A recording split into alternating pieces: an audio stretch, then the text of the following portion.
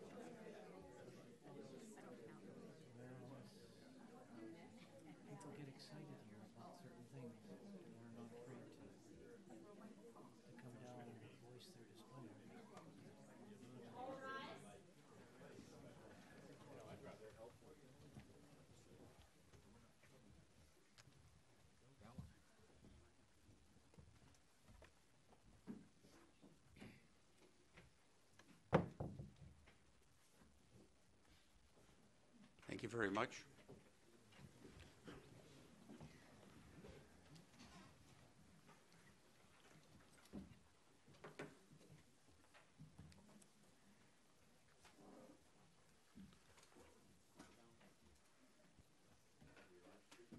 Are we live streaming? All right. Welcome, everybody. This is our regular meeting of Council for February 14th, 2017. I wish you all a happy Valentine's Day. We do have at the top of all of our agendas an acknowledgement of First Nations lands, and since this is still something that we just got going on with about a month or two ago, I think I'll read it out again. We acknowledge that the land on which we gather is the traditional territory of the Coast and Strait Salish peoples. Specifically, we recognize the Lekwungen speaking people, known today as the Songhees and Esquimalt nations, and that their historic connections to these lands continue to this day. I should also let you know that I'm sure some of you will wish to speak tonight, that we are live streaming, and so anyone at the microphone will be on video, and they're archived, probably about 2-3 rows back for those of you who are in those rows. With that, I'm going to call the meeting to order. We have an agenda. We've had some additions to it.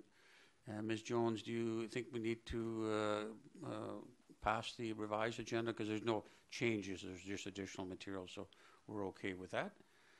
We have a number of items. The first one is minutes and reports. In particular, we have one for council, January 23rd. If I can have a mover and seconder. So moved. Second. Moved and seconded. Councillor Zelka, I understand you have something that you wanted to address in terms of what happened at that meeting. I do, Chair. Thank you very much. And I ask for a moment's forbearance from council colleagues as I wish to provide an apology related to the meeting. If I can pull up the agenda for a second here. Sorry, I'm just catching up to you. There it is. The context of my apology has to do with Section 8 of the minutes. So I just wanted to provide the context. The context is Section 8 of the minutes, where a phrase was given as part of Section 8 relating to the Council's strategic priorities, where the phrase 800 illegal secondary suites was presented to Council. And in the course of that, I thought I was making a joke. I made reference, unfortunately, in the sentence that followed, I included Oak Bay News, CNN, and fake news. And that was a no-no. What I wanted to say first off is my sincere thanks to staff, and thanks to the reporters for helping me do a bit of research to find out what the actual number is. And I'm sorry, this is not easy for me.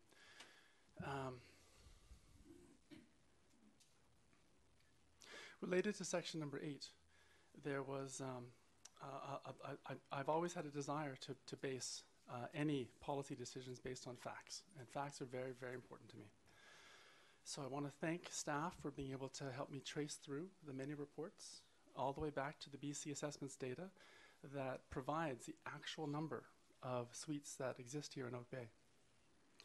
And the 2010 report makes reference, the only staff report I could find that anyone could find. Oak Bay staff has been very, very careful. Many hundreds of secondary suites is what staff has told Council is what exists. They based that statement, you'll notice the lack of the word illegal. They based that statement on the BC assessments data. And the BC assessments data, when I count them up, there are 475 buildings that have the capability of having a suite. Not necessarily a secondary suite as we define it, not necessarily occupied, and certainly not any sense of illegal. So I really want to say thank you to staff for helping me actually to trace back to what the actual number is. We have 475 buildings that have a suite. So with that fact that took me a week to trace through to find, what I wanted to say is that I unreservedly apologize for casting any aspersions on Oak Bay News or on the reporting as any possible source of fake news. This was certainly not my intent, and I now realize my attempt at humor went horribly wrong. I will follow this up with a letter to the editor repeating these words, and also probably, if they're willing to print my research, I'll follow that as well. Thank you very much, Chair, for your, and Council for your forbearance, and I certainly hope we can all, in the future, make sure that facts are distributed across Canada and not other numbers. Thank you. Thank you very much. Just for my part, I took it as humorous. I didn't take it as any malevolent or other kind of intent. I saw the humor in it, and I see it as that, and I accept it as that. Any other discussions on the minutes? Seeing none, call a question. All in favor? Opposed? None opposed. We go on to item number 2. These are mayor's remarks. I should have noted when we started the meeting, we do have 2 councillors away today. They're out of the country, both of them, and they send their regrets. The next thing I want to do before I get into my remarks is something that's was an absolutely wonderful, artistic, and historic moment at CRD recently. The CRD celebrated its 50th anniversary, the Capital Regional District, and in order to celebrate that, each community was asked to put a piece of a quilt together, and that's representative of our community. And then that quilt, those pieces of quilts were made into a large quilt, which is on display. So there's a piece of that wonderful quilt on each, representing each of those communities that are constituents of the CRD. And as part of that, there was actually a second piece for each of the communities, which now has been given to our community. And it is my pleasure, and 2 things, to recognize the quilter Linda Carswell Bland, who's here with us today, former resident of Oak Bay, who's captured absolutely wonderful the essence of our village. And in a beautiful piece, I think someone walked by it and thought it was a photograph. It was so wonderful, but it is actually put together as a quilt. So it is my pleasure to not only recognize your wonderful efforts, Ms. Carswell Bland, but also the 50th anniversary, and present this to council, to our community on behalf of the CRD. As you know, I'm the representative there. So if that can be held up nice and high for the people at the back, absolutely wonderful. Thank you very much, Ms. Carswell. We often take photographs in chambers to commemorate these kinds of wonderful occasions. So permit us to take some photographs and tweet them maybe, although the master tweeter, Ms. Kirby, is away. The second master tweeter is here. Where's your camera? So, you can take this too afterwards. So why don't you stand here? And all right. You stand on the one side. You Okay. hold Thank you. There we go. It's absolutely. Yes, thank you. What do you do these? There's 28 pieces.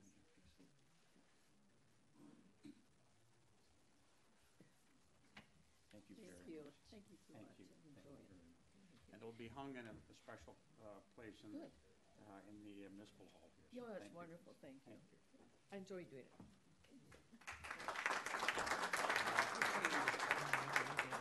And we'll leave it on display just outside so people can walk by and have a look on their way out. So you don't mind if we go and celebrate now? No, that's fine. Okay, thank you. You don't want to stay for a priority session? It's okay. I think a pint might be nice. Thank you. All right. Thank you. You can always watch the video. Yeah, thanks so much.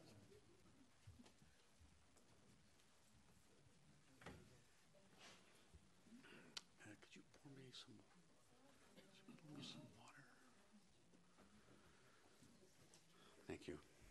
Now for my remarks. My first remark relates to the terrible tragedy in Quebec City. This is the first time that we've met since then, since that occurrence. I put out a statement shortly after, on I think the following Monday or Tuesday. It's on our website, but I think it's important that I read it into the record, so to speak, but also to actually put our position as to what happened before the public. And this was the statement. Sunday's fatal shooting in a mosque in Quebec City was a senseless act of horrific violence perpetrated on innocents gathered in a sacred place of worship. We join with our citizens to mourn those who lost their lives, to pray for those who are injured, and to grieve with the families affected by this terrible event. Diversity and multiculturalism are amongst our country's greatest strengths. While our sense of civility and humanity has been shaken, this heinous act must not be a threat to our open and free democratic society. We stand strong against all acts of intolerance, and we are united in our humble offering of condolences to all affected. Signed, Nils Jensen, Mayor. Following that, is just somewhat coincidentally, but I think appropriately, I attended a number of diversity gatherings and proudly represented Oak Bay. One was the Black History Month being held at the high school at the Dave Dunnett Community Theatre, which is celebrating all month. And I was honored to be asked to bring words of welcome to the Black History Month celebration on behalf of our community.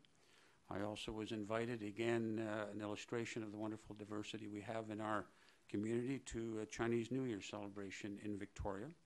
And as part of my welcome wagon duties, going to all new owners, again, coincidentally, I visited and celebrated Chinese New Year again with a family who had recently become permanent residents. And it was absolutely wonderful to see the neighbors gather openly and warmly welcome our new residents. And also had an experience with Scottish Robbie Burns night. For those of you who may have been in those kind of nights, realize it is an experience, but it is celebration of our diversity. After first European contact here in Oak Bay, many of the first settlers were from Scotland and England, and many of the people that were the first Reeves, and you see their pictures up here, were born in either England or Scotland. And yes, I did venture to have some haggis. My wife was with me. She was born in Scotland. So thank you. I move on to another few remarks. And that is just to recognize our staff for a number of, pardon me. They were recently recognized, and I pass on that recognition by some of our residents, and particularly in the height of the snowstorm, or should be storms, I guess. We had a number of them. So, and I know Mr. Horan, who looks after Public Works, is aware of these, and we got a number of letters, and I'll just have mention a couple of them. From Jim on Pacific Avenue, says, well done to the Public Works for getting the roads clear of snow, and at the same time getting the trash and recycling crews going. Very impressed. I'm impressed, said Jim. And there was another person who wrote saying, and it was Peter, snow removal in the last few days has been an excellent job, thank you. And the staff at the Municipal Hall are wonderful. And he did mention about a pothole on Kinross, which I think we're looking at right now. Not as we speak, but that's been forwarded. And also got a wonderful letter from a person who was doing a significant renovation in the uplands and was very appreciative of the work, Mr. Thomason, done by your staff, particularly single out Renee and Ed. And as it quote, I think this is metaphorically, held our hands all the way through the project and guided us where we needed. It sounded like it was quite a project, and Christine, one of the workers in that office, kept us reminded of things that we had forgotten. So they were very appreciative. And then finally, I got I guess you can call it a work of art. It's a little bit hard to see here. I got this just at the end of January. This was a work of art presented to me by the Oak Bay Volunteer Society, and something that recognized Oak Bay volunteers. And what it is, it's a little hard to see, but it's like a crossword puzzle. But instead of the crosswords, they have the names of all the volunteers who come forward on a regular basis to help stuff envelopes here with our water bills and our, I guess our tax notices, depending on what it is. They come here regularly, enthusiastically, and they help out. And so their names are all inscribed in this little work of art, which was done by a fellow who's one of the volunteers, Bob Carter, who lives literally across the other side of the parking lot, who's contributed a lot to our community. And it is a way to recognize our volunteers and the need to have volunteers in so many different fields. And in this case here with the Oak Bay Volunteer Society. So we thank them. We thank all our volunteers for the work they do on our behalf. And we wouldn't be able to function in the way we do and have the kind of friendly, open community without those volunteers helping out. So with that, I now have to find my agenda. There it is. Thank you. So that was item number 2. And item number 3 is public participation. Now, if you just bear with me, I know some of you may be here to speak to the priorities session, number 1, or some of the variance permit items a little later on. I'm going to ask you to wait until we get to that point in the agenda, and then we'll deal with. We'll hear from you at that point. But at this point, just if you have something general, unrelated to the priorities or unrelated to those 4 permit applications, I'd ask you to come forward and just remind you that you will be videoed. Put your name on the list there so we know how to spell it for the minutes, and your community. And you will have 3 minutes to speak with us. Is there anyone who wishes to come forward under the regular public participation? Or most of you will wait. All right, that sounds fine. We're going to have that public participation period when we actually deal with the items. Okay, and the first item will come up right after the request to sell Girl Guide cookies. So that's item number 4. We're now on. And that is a request to be permitted to sell Girl Guide cookies on 2 dates on the Avenue.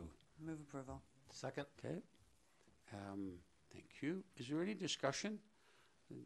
Typically, this is not a controversial issue. Girl Guides, I'm going to call the question. All in favor? Opposed? None opposed. Thank you very much. Now, I might just have a moment. What happened to the other end of this? My camera. All right. We're now going to move on to the priorities session. We have a report before us. Thank you. Regarding what Council's work has been on this priority scheme or proposal. We've had a number of meetings that have been facilitated by a former acting Chief Administrative Officer. And so what I'm going to do to begin with is just turn it over to our current CAO, Ms. Koning, just to give us a very high level context for our discussions. And then we'll hear from the public. Ms. Koning. Yes, Your Worship. I think you actually have highlighted that already. There were 2 sessions that Council had back in November and again in January.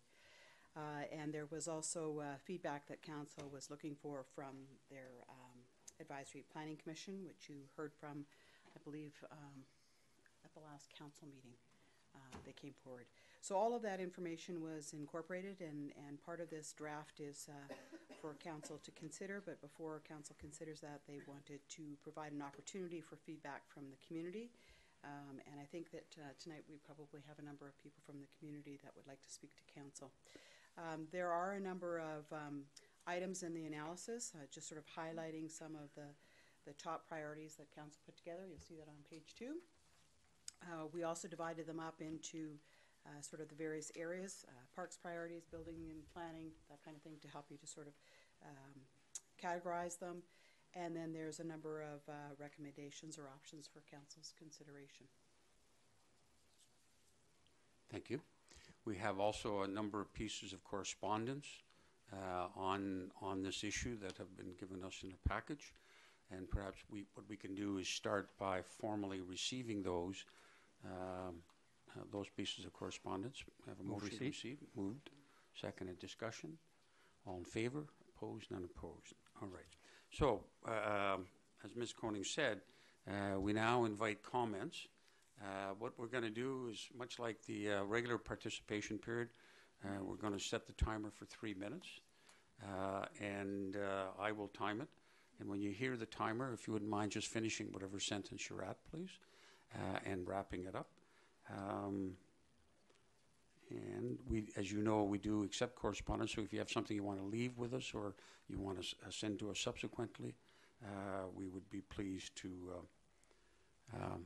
read that. All right, so what I'm going to do is when I'll start the 3-minute timer when I say welcome to whoever it is, come forward. So I ask you to come forward, state your name, put your name in, on that list so we know how to spell it, the community you're in, and then you're away to the races. All right, the first speaker, please.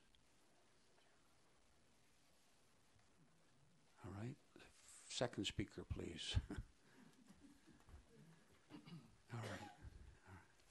And you're being videotaped. That microphone that's in front of you doesn't work. It's really the standing microphone. Is that correct? So you'll have to be close to that. Otherwise, the people who may be watching at home or who will be watching the archive video can hear you. So pull that a little closer to you, I would think. As close as you can, please. Okay. I'm going to talk to strategic priorities. Yes. Just a point of clarification. If I understand the legislation correctly, in setting these, council's required to go for public review. Am I right on that? Not that I think we do it as a matter of policy, not as a matter of legislation. Okay. Unless you want to refer us to a piece of legislation, but that certainly hasn't been something that we've done before. We do it as a matter of good practice. I wasn't disingenuous with my question. No.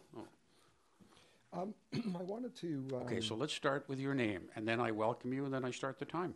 That'll be the sequence. Thank you very much. My name is Bill Wilson, and I'm a resident in Oak Bay. Welcome, Mr. Wilson. Thank you. I wanted to have a question with respect to the priorities that are listed in the document 2017-2018. Is that an ordinal ranking or just a listing? They've not been ranked as one is the top and the number 2 is the second highest. These are ones we wanted to get accomplished over the next 2 years. Right. So it's just a listing then, in other words. There's dates next to them. Yeah, no, I understand that. Okay. Thank you. The reason I raised that will become clear. I wanted to suggest to council that there really is a need to ensure that adequate attention is paid to the assets and asset renewal. And I was a little concerned where that was stacking up. And the reason I go to that in particular is if you in my reviewing of some documents that are in the public domain, it becomes fairly clear that if you look, for example, at the pardon me for the glasses, if you look at the official community plan, one gets a little concerned about the shelf life of a lot of our current infrastructure, which of course leads to the question about adequate funding for replacement. And when you do basic arithmetic in terms of the numbers that are in the OCP, some numbers that are in the annual reports released under the ambit of council, it's quite clear that we're talking in the order of magnitude about $150 million to bring things back up to snuff. And we're probably looking at, if you use the OCP shelf lives that are provided in that table on page 143, you're really looking at the next 10 years to get stuff up and renewed. which means you're looking at about finding around $1.5 million a year to close that gap over the next 10 years, which is about 6, maybe 7% of Oak Bay's take from the tax base, not the distributions from other levels of government. So it's just a bit of an onerous task that council's confronted with. And Mayor, I don't have to tell you what's going to play out with respect to sewage treatment, but when you start to look at that and look at Oak Bay's share of that, the numbers that are available to us to date suggest that that's another $2.5 million a year that's going to have to come out of the taxpayer base in Oak Bay. So you're looking at that's about 10% of the revenues that come in from the tax base. So you throw those two numbers together, we've got to do some pretty aggressive thinking. And you got two things I think that you can get to, if I can just close off with this sentence. Number one, I think it's really important to get our head around what's coming at us, what the orders of magnitude, where it's coming from. Number two, I think we have to very aggressively in Oak Bay start to look at our cost mix. We've got to deal with the costing side of the equation as well. Okay. Thank you very much for your time. Thank you very much, Mr. Wilson. And it certainly, I take your point about the cost of sewage treatment. That will be something that's going to impact all of us. And that'll be coming on over the next number of years slowly, and then there'll be a bit of a step. So thanks for your submissions on that. And as you can see, as part of our strategic directions, one of the actions is to prepare an asset management plan, which really speaks to what you're talking about. So we know how much we got and how much. So thank you. Any other speakers, please come forward. Thank you.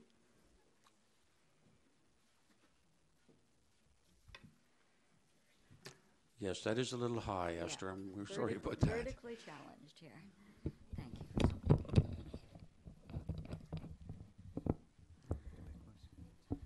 Great, thank you. My name is Esther Patterson. I'm also a resident of Oak Bay from Woodlawn Crescent. And Welcome.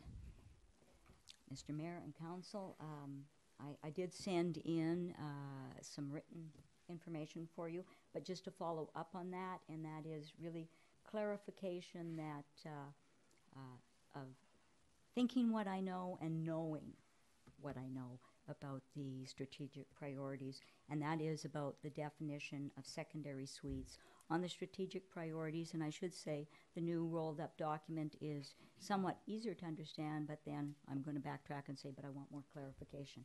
And that is, it does say under the action item of the OCP implementation, it says to undertake the regulation of secondary suites. And I think there are many people in the community that will believe that that is the same as what they have seen in the OCP document, and that is with undertaking regulation of secondary suites in existing houses.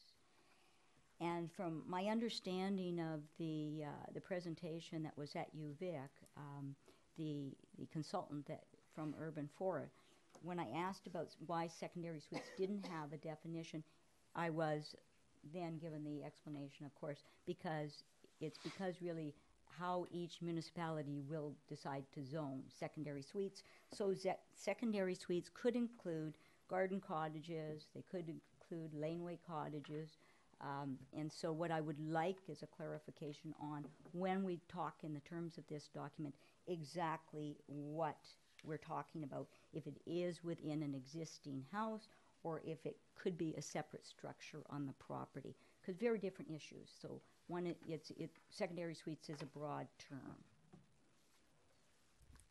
So that's a question that I have for clarification, because it makes a big difference on the work and the resources.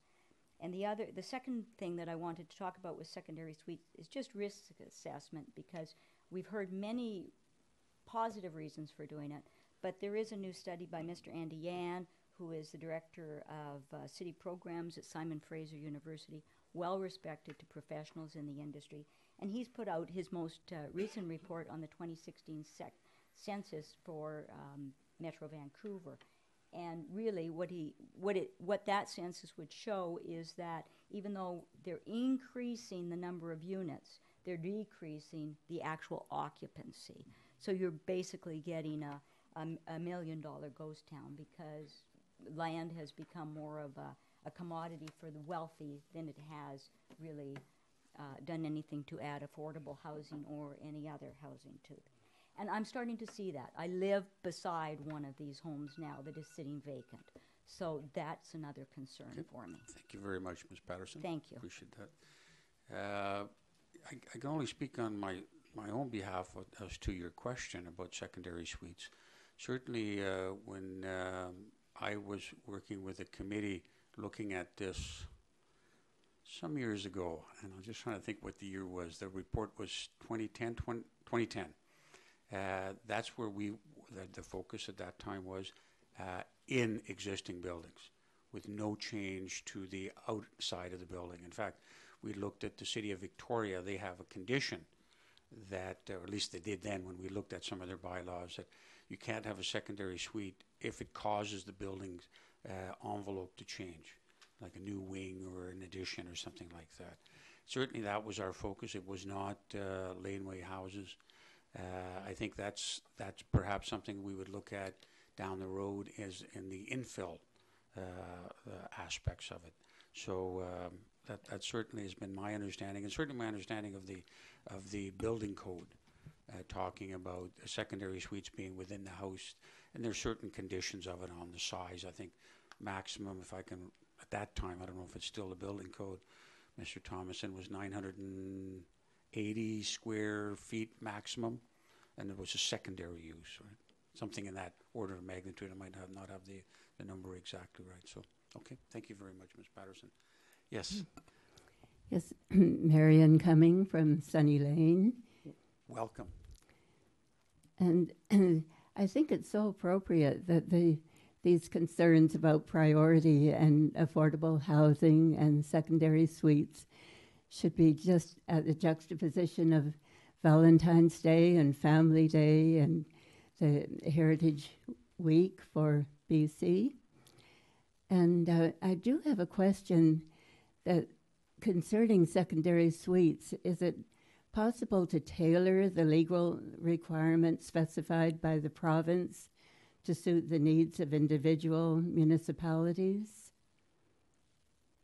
And Mr. Thomason, although this is kind of a question to you, but when we looked at it, the communities can't expand on the building code, but they can, for instance, they may be able to put conditions such as parking on it or other things like that. So those, and certainly when we looked at various communities that had secondary suites at that time, they were quite different from one community to another, what was required. So the answer simply is yes for most of the conditions.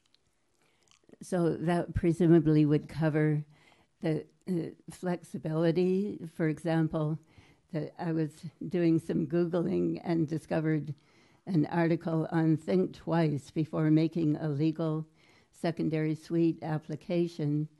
And a number of the submissions, which are all local, say in the CRD, were relating to people who'd been turned down for, say, having a basement ceiling suite, a basement suite with a ceiling that was 1 inch out.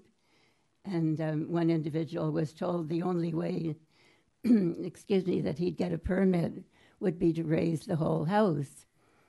And I would hope that there could be a degree of flexibility so that people who really yearn for a balanced community and affordable housing that reach some sort of common ground so that we can move ahead with the saving green space and protecting heritage and at the same time welcoming others into our homes. It's so easy, relatively speaking, to subdivide, and so difficult, relatively speaking, to conform to legal requirements and welcoming people into our homes. I might mention that concept of home share, home care has worked for me for several years now. And my current tenant has been with me for 6 years. And it's just something that contributes to community and older people remaining in their homes. Thank you. Thank you Thank very much, you. Ms. Cummings. And if I could just address the flexibility, we did look at one community in the CRD that did that very thing. So what they did is they kind of separated existing suites into one category, and then any new suites in the other category.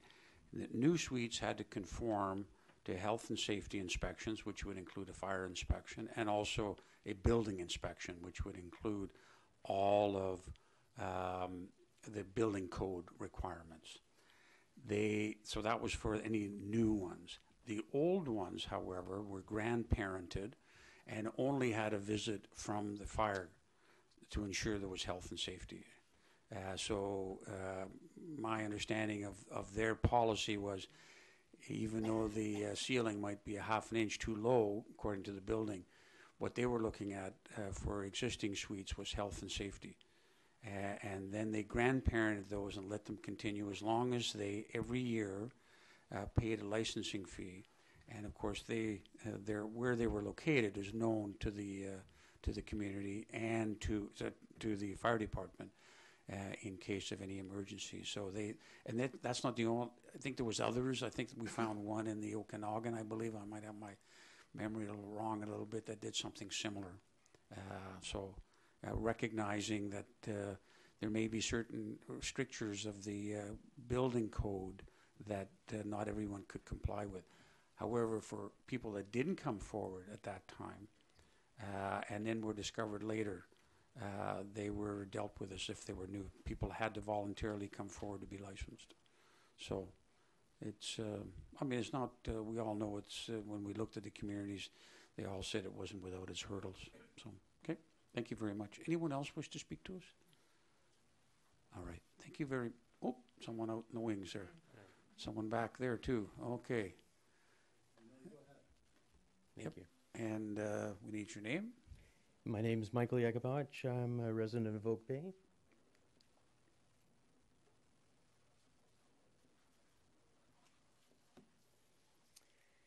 I was born. Go on. No, I just welcome you so you know that's the time when I push that 3-minute button. Thank you. Certainly. I've lived in Victoria all my life. I've worked here all my life. If you could just address us, that would be certainly. Yeah, thank you. Anyways, what's really important to me is that I grew up in Saanich.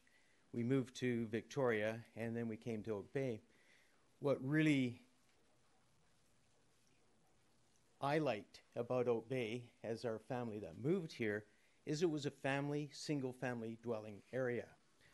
In Saanich, we lived with a suite. It's the only way we could make ends meet. And it was an illegal suite, and it didn't meet all the regulations. The most important thing is that when we moved from there to Fairfield, which was an area that didn't have suites, but the legalized suites, the whole neighborhood changed. We had things happen in the neighborhood. We raised our family, and the place next door actually was turned into a duplex, but a triplex actually. The house next door moved from a single-family dwelling to a duplex with suites. And the most important thing that changed was the streets were filled with cars that we couldn't park in front of our own place. We couldn't get people or friends to park there. The other thing that was most notable is where we had a family of people that we knew came and went. All of a sudden, there were strangers around and neighbors that would change every day.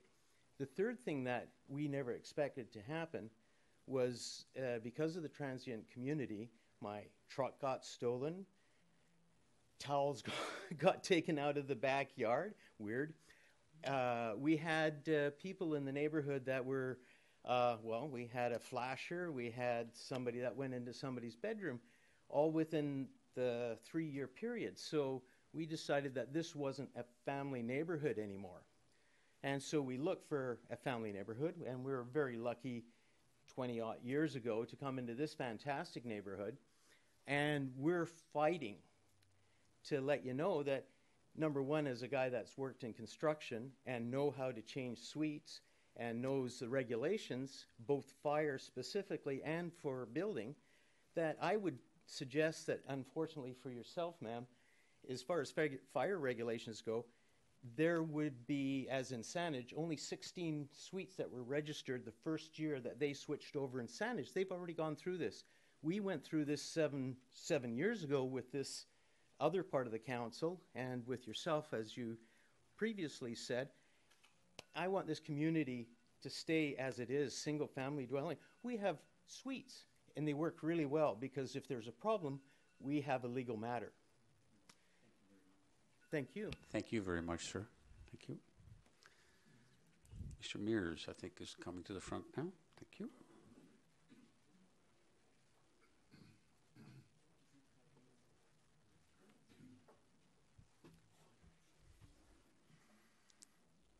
How come we only have two names here? Sorry, you have two names? We only have two, I thought everybody was supposed to sign in.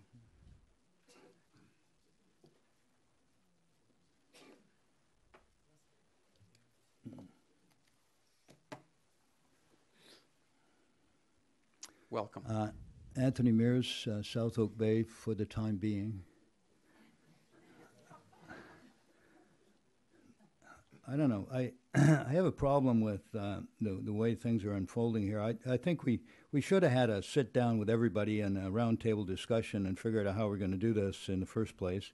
To hear you say that the fire chief's going to go in, you know, the fire chief just can't go in based on anything. He's got to go in on, you know, if he's got any kind of fire danger.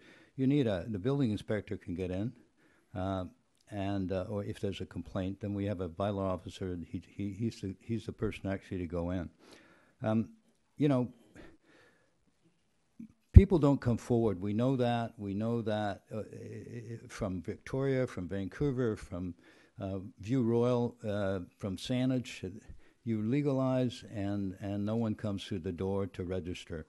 However, when you open a registration program, it costs money. So the taxpayer is going to have to pay for that. I think we have to be realistic. I think we had about 30 people show up here on a suite situation on Cavendish not that long ago, and it took 18 months to resolve that. So once you legalize, you have some problems. Councillor Murdoch talked about how to. I think it would have been nice to sit down with the community and talk about how to, way before we prioritize legalizing suites and how we're going to do that. I think we have to find out how we're going to do that first. In my submission, I've listed a whole bunch of things that should have been done ahead of these priorities. The infrastructure, the gentleman's talked about that. You know, you can't, we're going to have off-street parking. We got the tree canopy that's been put off to the Parks Board. They said they don't have any money to actually implement the recommendations of a expensive consultant company that we hired. So that's going to be done in the future. So what you're basically saying is let's develop first, let's save trees second, and that's not on. Anyway, I'm not going to belabor this. You've all got it down. I've listed all the things that should have happened. We've had task forces. These have all been put off till to later. We did demolition task forces and public engagement task forces, and they've been put off to, I guess, the next council because you don't have them on your 217, 218 priorities. Anyway, that's all I'm going to say for now. I think we should have had a proper public consultation session. We've had one in 18 months. You've now killed that planning process that you passed on June 22nd in 2015. That had all kinds of opportunities for public engagement. You had one at UVic, and you had an earful that people didn't want infill, and you totally ignored that. Thank you. And gone to Plan B, which is legislation of secondary suites and duplexes. Thank you. Thank you very much, Mr. Mears. Anybody else, please? Okay. All right. I don't see anybody else coming forward. You have been up before. Well, there's nobody else, so let me have a crack. I'm only going to take my 3 minutes. It doesn't work like let me have a crack. No. But so what I'm going to do is I'm going to give you 1 minute to reply to anything else that's raised. Okay. Whoa. Sorry. Okay. Just hang on a Okay. second. When you set this up, there was no indication to any of us that we only got to speak one time. So where's that It's certainly coming from? implicit in that. Otherwise, No. Okay. There's nothing implicit about that.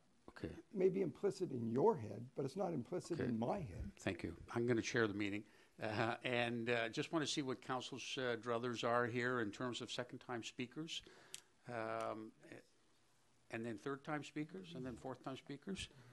Then it really just undermines the point of having a 3 minute. I mean, this was a it really, public hearing. it doesn't. So I'll call on you in just a minute, Mr. Wilson. So, okay. So we're agreed. There seems to be a consensus that we have a second time 3 minute speaking to. Okay. Yes, Councillor Zalka, please. If you would feel more comfortable for us to suspend the rules, I would be fine to move that. How would you feel? How would you like to proceed?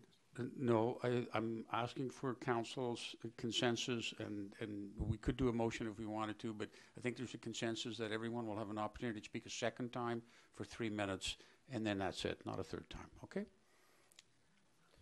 Okay, Mr. Wilson. I don't think this is going to take 3 minutes, Mr. Chairman, so we'll save you some time. But what I wanted to ask... Welcome again. What I wanted to ask was, the community plan states 69% of responses for the survey want, and quotes, regulated secondary suites in existing homes. Okay? What's the current regulation? What's the bylaw in Oak Bay? Pardon me? They're not permitted. Thank you very much. So if you look at that statement, I believe you can actually interpret it the other way. What 69% are asking for is for the regulation to be enforced, not rewritten to accommodate secondary suites. I'm not saying that's the answer, sir. What I am saying is you can interpret it. Please don't do that. No. This is an open discussion. This is good. This is what you want to be doing, talking. But you can flip it the other way. So I ask council, the way this thing is worded, the mandate, don't base the mandate to go down this path based on what's coming out of that survey. It's not there. Thank you for your time. Thank you, Mr. Wilson. Okay. Anybody else wish to speak for the first or second time? All right. Seeing no other one coming forward, we'll close off that part of the agenda. And what I'm going to suggest is we have a long a list. So this is a matrix. It's not that long, actually. It's 2 pages of our priorities. What I'm going to suggest is we borrow from a process that has been successful at the Union of British Columbia Municipalities, where there was a number of items on a list, essentially, which could be individual resolutions, that we move this list, and then if there's any controversial ones, and I know there will be, we take them off and put them on a side, and we can call that the parking lot, which we could then discuss individually. But I know there's also a number of items on here that are fairly non-controversial, that there's been a fair degree of consensus on during the meetings that we've had. So with that, then, I'm going to invite a motion to approve these. Then I'm going to invite, once that motion is on the floor, a motion to remove, and we'll do that one at a time, ones that we want to discuss separately, individually. All right? So we're okay with that? Yep. I'd actually rather move division of the question, so we deal with them one at a time. I think this is probably a little more, I think there's more here that there's consensus on. So let's try that. Well, I'll see if there's a motion to approve it as is, and then we'll take them out it's doing the same thing, just in a different way.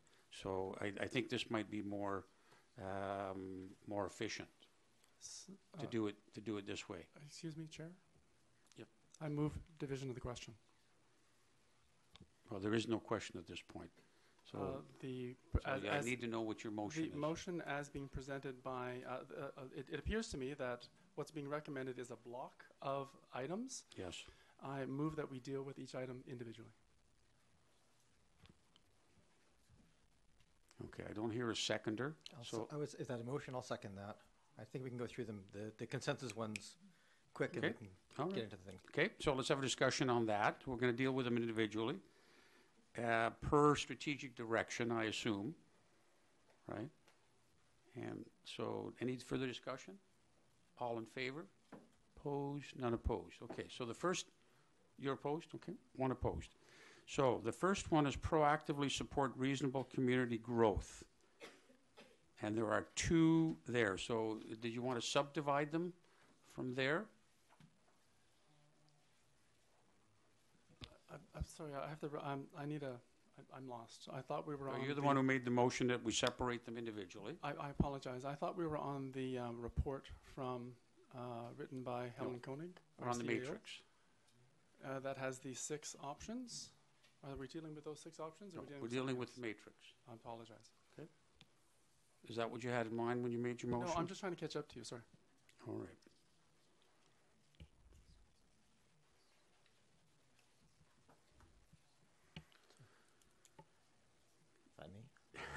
Councillor Murdoch.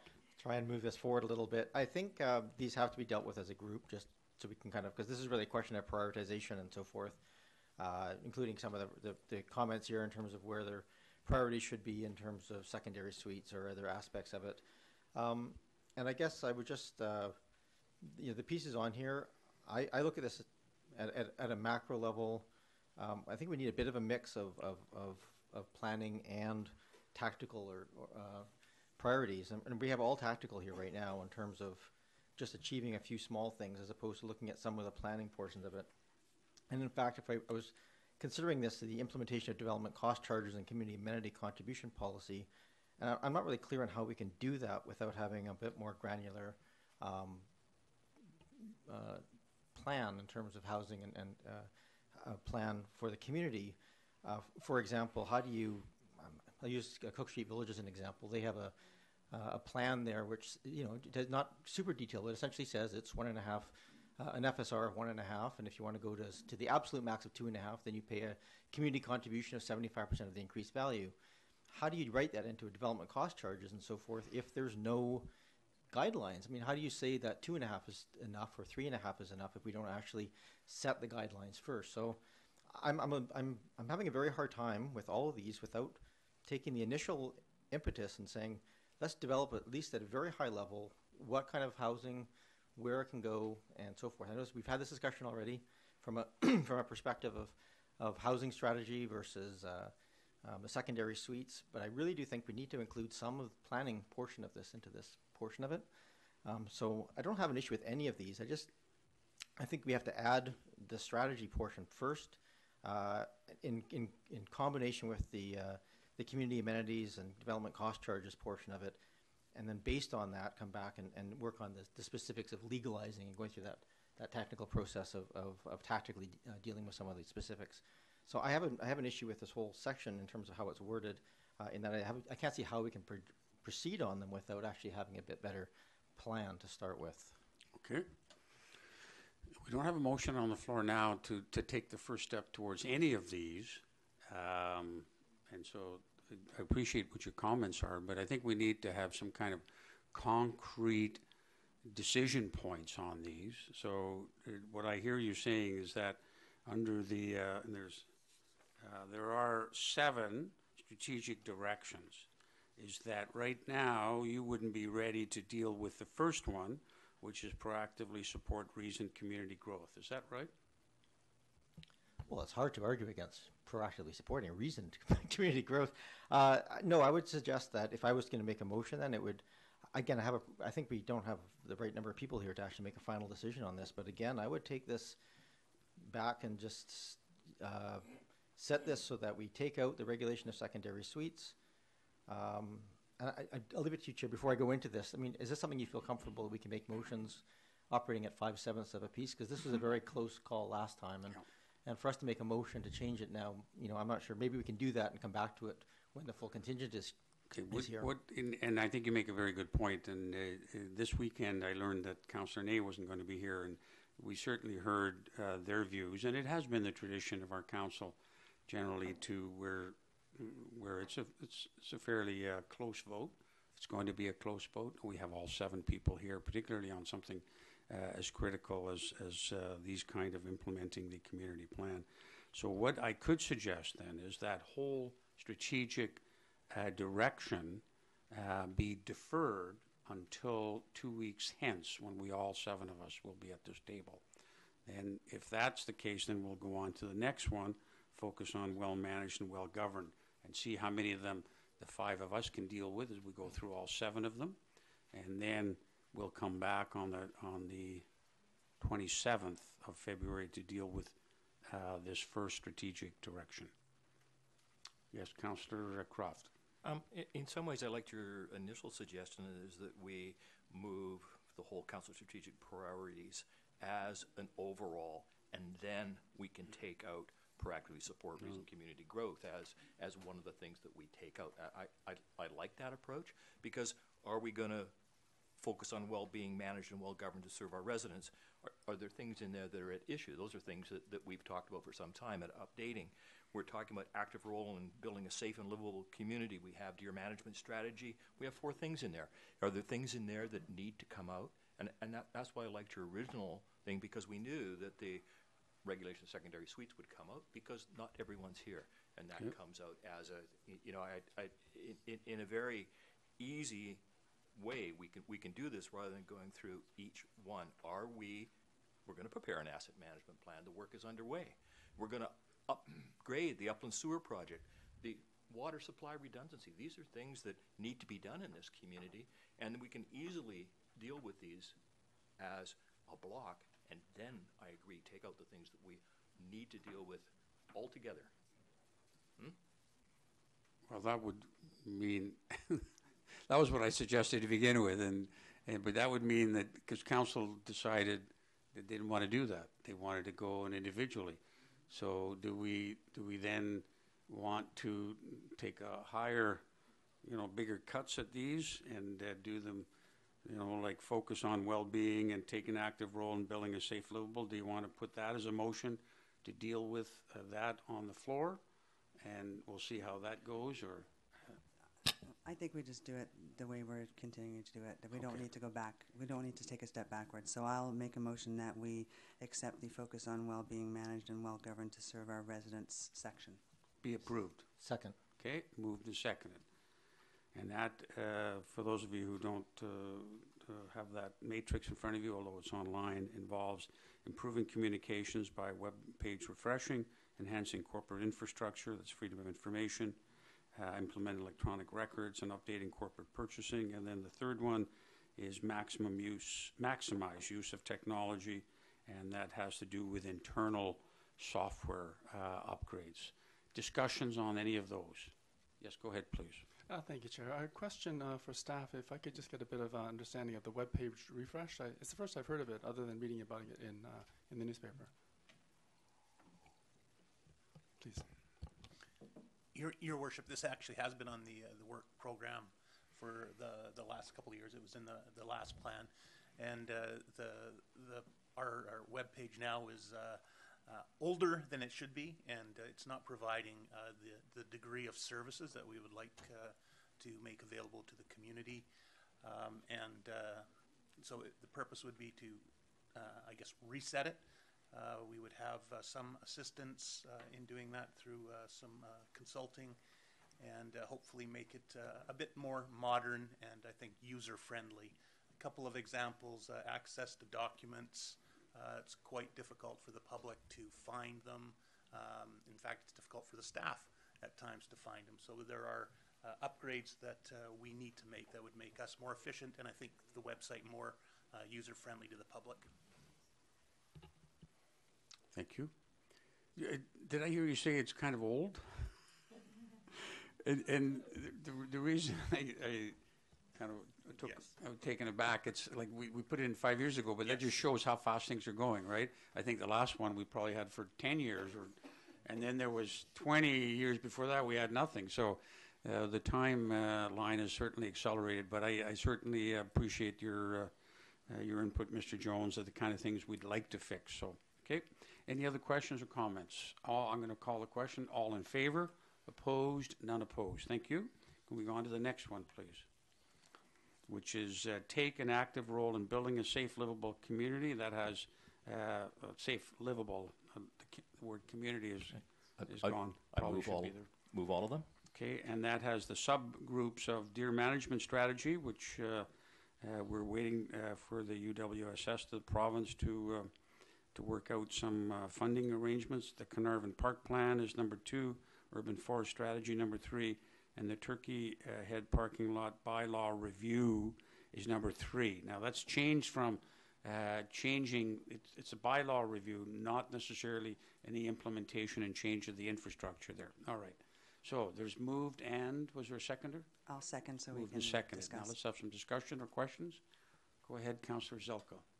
Thank you very much, Chair. A question through you to staff about the urban forest strategy. It says 2017 in this plan. That's excellent. What does that mean? What will be delivered in 2017? What's being anticipated, please?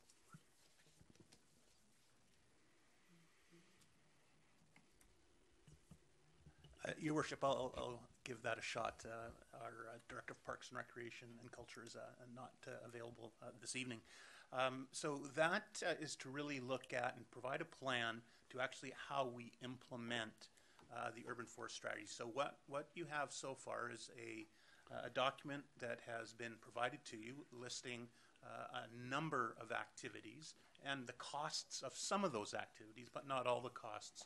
So what the plan would be this year would be to do 2 things. One, implement those things that we are able to easily, that perhaps have no cost. So there are things we can do with various bylaws. And the second would be to put forward a financial plan for council to consider that would look at the strategy overall and provide you some options and suggestions for how you might implement the plan. Okay.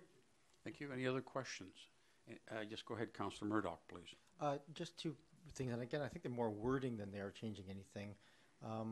That urban forest strategy implementation plan, I would feel more comfortable for it, given this is a formal document, for it to say to develop and approve or complete and approve the for urban forest strategy. The develop phased implementation plan sort of implies that it's been approved already, and we haven't actually got there yet. So we actually have some work to do to kind of get to the approval process before we get to implement. And the word implement, just to me, says that we've already approved it. So I just would feel more comfortable if we had. I see Ms. Koning was looking to speak. I read it a little differently than you, but I can see I see your point. So if we were to develop and or complete. Okay, where does the wording change? I was going to I'll leave it to just Ms. put one Koning. She word looks in. like she wants to provide some suggestion. And I think that part of this is we were drafting this in anticipation that we would be a little further ahead in terms of, you're correct, that the actual report, the final report, hasn't come before council for approval. You've seen a number of drafts. There was a lot of discussion about that. I think the intent was once that strategy came to council, there's going to be an implementation plan in there. So I don't think that we can complete that plan in 2017. So I would be very cautious and careful about using that word. But I think to start working on the phasing in of that of the implementation plan, much like the OCP has a number of short, medium, and long term. You wouldn't suggest that that's. I'll give you my thinking on here is that this plan that we're going to be looking at likely would be a 5 to 10 year plan. There's some things that we can do early on, and then there's other things we'll phase in. It could be a 5-year plan. It could be a 3-year plan. I don't see us finishing the plan, but actually just creating a plan for council's approval. That's what I see it as. So we actually approve the plan. We We create, you don't like the word develop, but we create a plan, we agree on it, and then it'll be left to implement. Just to speed this along, I'm fine. If that's the intent of the wording of develop a plan, then I'm fine with that. So That's certainly the way I had understood it. Okay, thank you. And the other one was just, I again feel more comfortable, the wording of the deer management strategy to just would say work with the province to develop a deer management strategy, including partnership with UWSS. Just because I think we plan to move ahead there, and right now it's UWSS, but at this point we haven't got approval for their plan or for the funding or for that model. So I just might want to just might be my comfort level there that we keep that as a priority and can keep you at WSS, but just specifically say work with the province and UWSS as a secondary piece.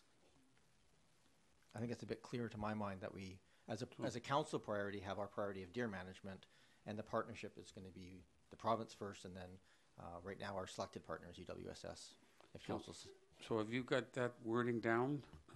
Your Worship, what I've got is work with the province to implement a deer management strategy, including a partnership with the UWSS. All right. Yeah, I feel more comfortable with that. Okay, so is there a consensus we add those words? Okay, do we need a motion? You seem to be... So, thank you, Chair. Of two I don't minds. see a huge change in meaning, but no, whatever. I'm only going to add it if there's consensus, and if there isn't full consensus, I'm just going to ask for a motion. So are you sure motion or sure consensus? As long as the UWSS and province are both mentioned, sure. There is consensus. All righty, thank you. So we've added those words by agreement. Any other changes? No? Okay, any other comments? Go ahead, Councillor Murdoch, please. Just a question, because I want to make sure I'm clear on which is which here. We have this document, which appears to be sort of the more official document that we're going to be referring to. We also have the report, and they're grouped slightly differently, right? So we have, for example, in the parks priority, the urban forest piece first, and then we have in order here, whether they're in order of priority, they seem to be in order of priority, that's Cenotaph and then Carnarvon Park. They're in different sections here, so it's not so clear as to where they're fitting in. And again, I'm not sure where the position would be to kind of prioritize those, because personally I would much prefer that we prioritize the Carnarvon Park and which is core to our services here, and then the Cenotaph as funding is available, and assuming that we get to an agreed upon design and so forth.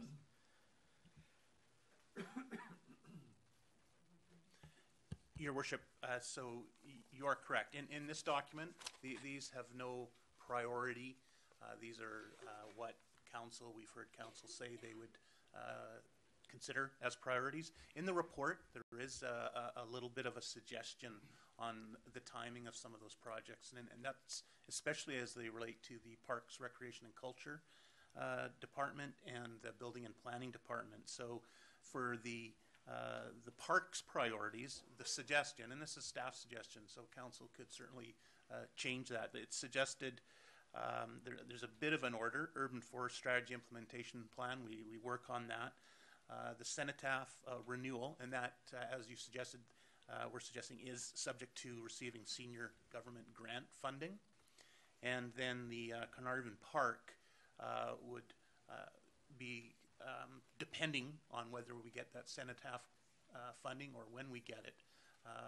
The start of that would be dependent on the Cenotaph funding. So it may start sooner than the Cenotaph if we didn't get the funding. It may, if we do get funding soon for the Cenotaph, then that's where the efforts of we're suggesting the staff would focus, because there is that opportunity for that grant funding. Okay. Assuming, I guess, that there's a plan for the Cenotaph comes forward that we approve and so forth. That's correct. Absolutely. Yeah. Okay. Yeah, council would have to approve that grant application. Yeah. Yep. Okay. I guess, I'll just put on the record then here that I think that priority is backwards. I think we should be focusing our energies on developing the Carnarvon Park plan and seeking funding for that first as a priority. Obviously, if grant funding is available for one and not the other, then that would be, you may want to take advantage of that. But I personally prefer that we focus on the core pieces of that. core services of the community. And I think that's something as we go along, we can give staff directions on, and knowing there may only be capacity to do one, and how we sequence them is something will depend obviously on funding and our decisions up here. Okay. Yep. Councillor Zelka, please. Thank you, Chair. That's an interesting idea you've just espoused. However, I've been searching for the last 2 years on where that lever actually is, where we can do what you just said.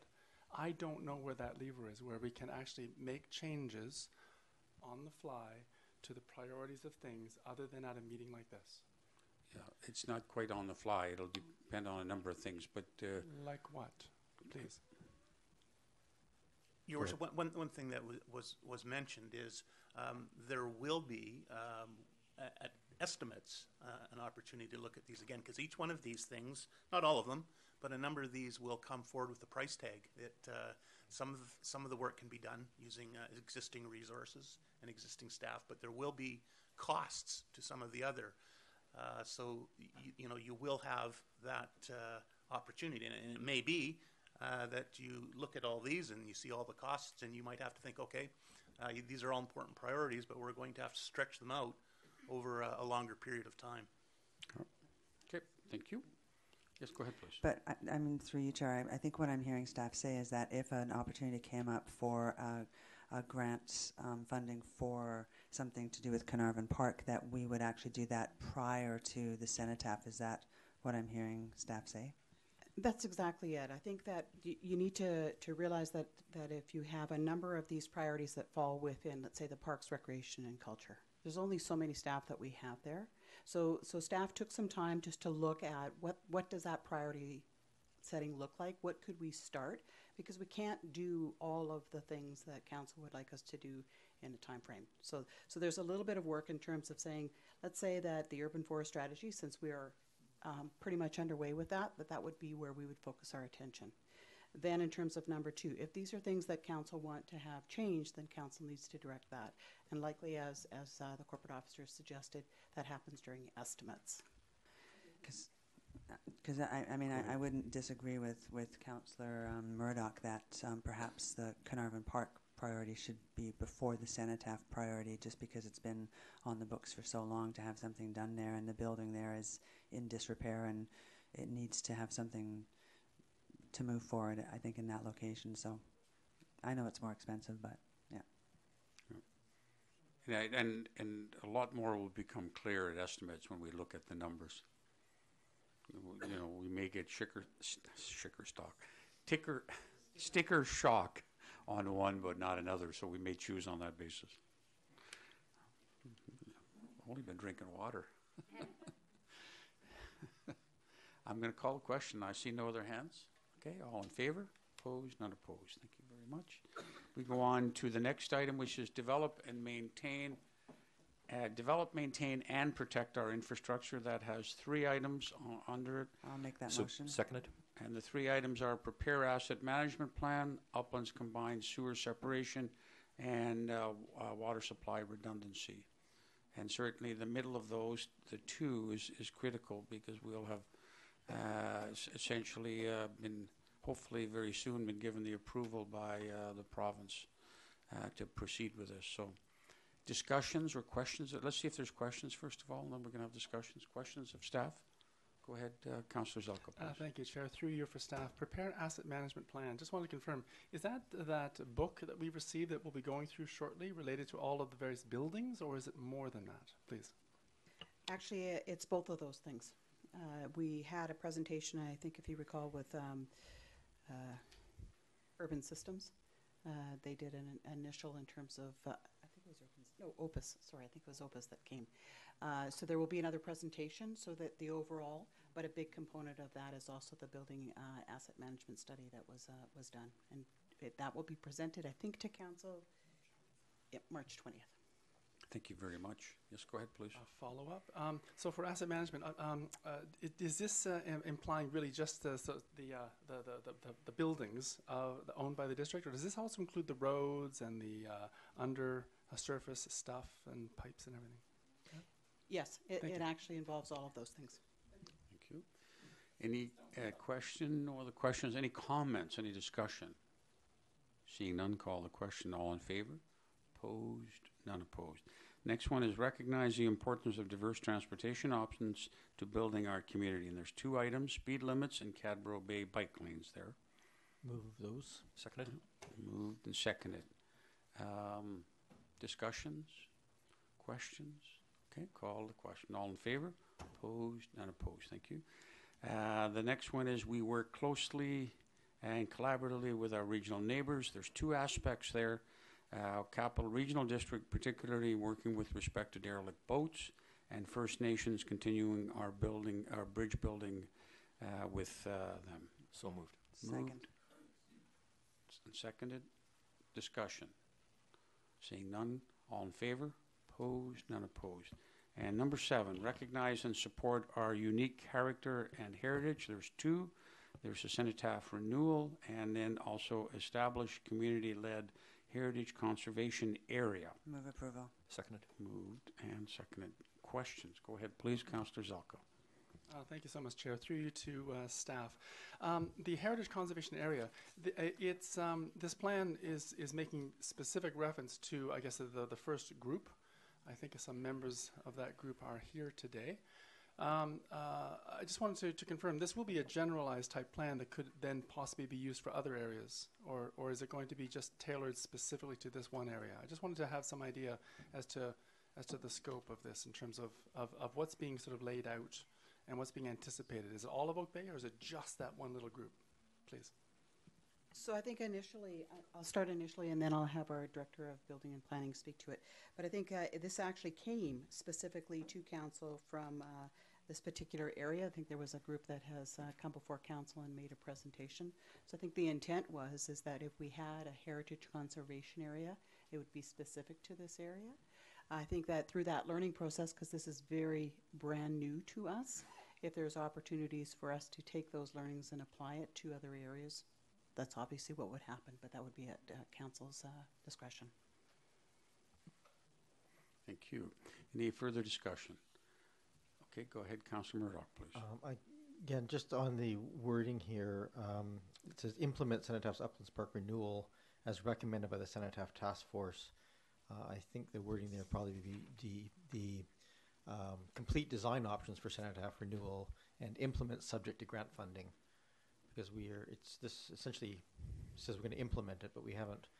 Again, I'm comfortable signing off on something that says we're going to implement if we haven't got even to the design phase yet. Oh, fair enough. I think if you read it with the report, that's the implication, right? If you read the two documents together, talking about the need to apply for and receive up to $100,000. I think that's certainly been the subtext, but is there any harm in putting those words in there? No, because that really is the implication. So there's consensus. We put that wording in there. The wording, please. Just to complete design options for the Cenotaph renewal and implement subject to grant funding. Okay, I think we got that. Okay, with that, that wording change was by consensus and agreement for all of us. Thank you. Go ahead, Councillor Zelko, please. Thank you, Chair. I have another question, if I may. Yes, please. Related to Heritage Conservation Area, again, I just sort of noticed that it's expected to be done over 2 years. I was just wondering, is there any reason why that couldn't be done within 1 year? Again, I think it's something we're not sure how long the process is going to take. And I think the other thing is we're trying to do that with the resources that we have. Certainly we can speed that along if Council wants that to happen. But I think part of it is we're already a quarter into 2017. So the likelihood of us having that finished and completed in 2017, and I'm not suggesting I know yay or nay, but I'm thinking things are moving along. I don't know that we will even finish it in 2017. And this would also require budgetary approval, which is not going to happen until mid-April.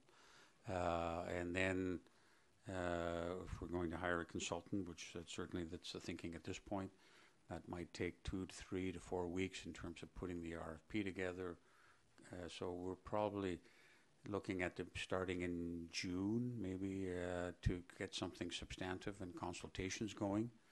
And of course, then there's the summer, so we won't get back to it till September. But I don't see any, I mean, other than there's a lot of work, there's no other reasons to delay the project. Okay, thank you. Any other questions or comments? Oh, yes, Councillor Murdoch, please. Yeah, just on this one, again, on the wording of this, I mean, it's fine. It's very, very, very precise in this case. However, I think there was some discussion we had as a group that we would take this opportunity to try and develop tools and processes to kind of implement other things that we can do with it, either make sure this is sort of standardized, and that was sort of broad around heritage recognition and protection. So I don't know if that doesn't seem to be, this is so precise in terms of its wording. Is there some wording we could maybe look at just to also just as available within that process to sort of do some broader policy changes that sort of facilitate that? I mean, my sense is it'll just come out of that project. It is, and normally, but this is just so prescriptive in terms of the actual wording. I think that it's implied that when we're going through this process, obviously there's going to be lessons learned if there's a way to do that generically with an application, because I think that's what council needs to determine, right? I think part of this came as a result of a group of citizens for a particular area that was looking for that.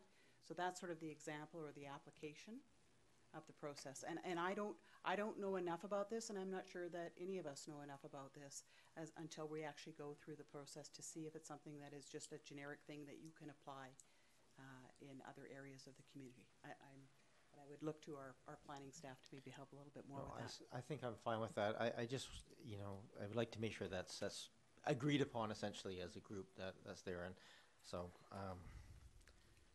okay, I feel more comfortable. It was in the wording, but I don't have wording prepared for that one in terms of things. So if it's all well understood and implied, then we can leave it as that.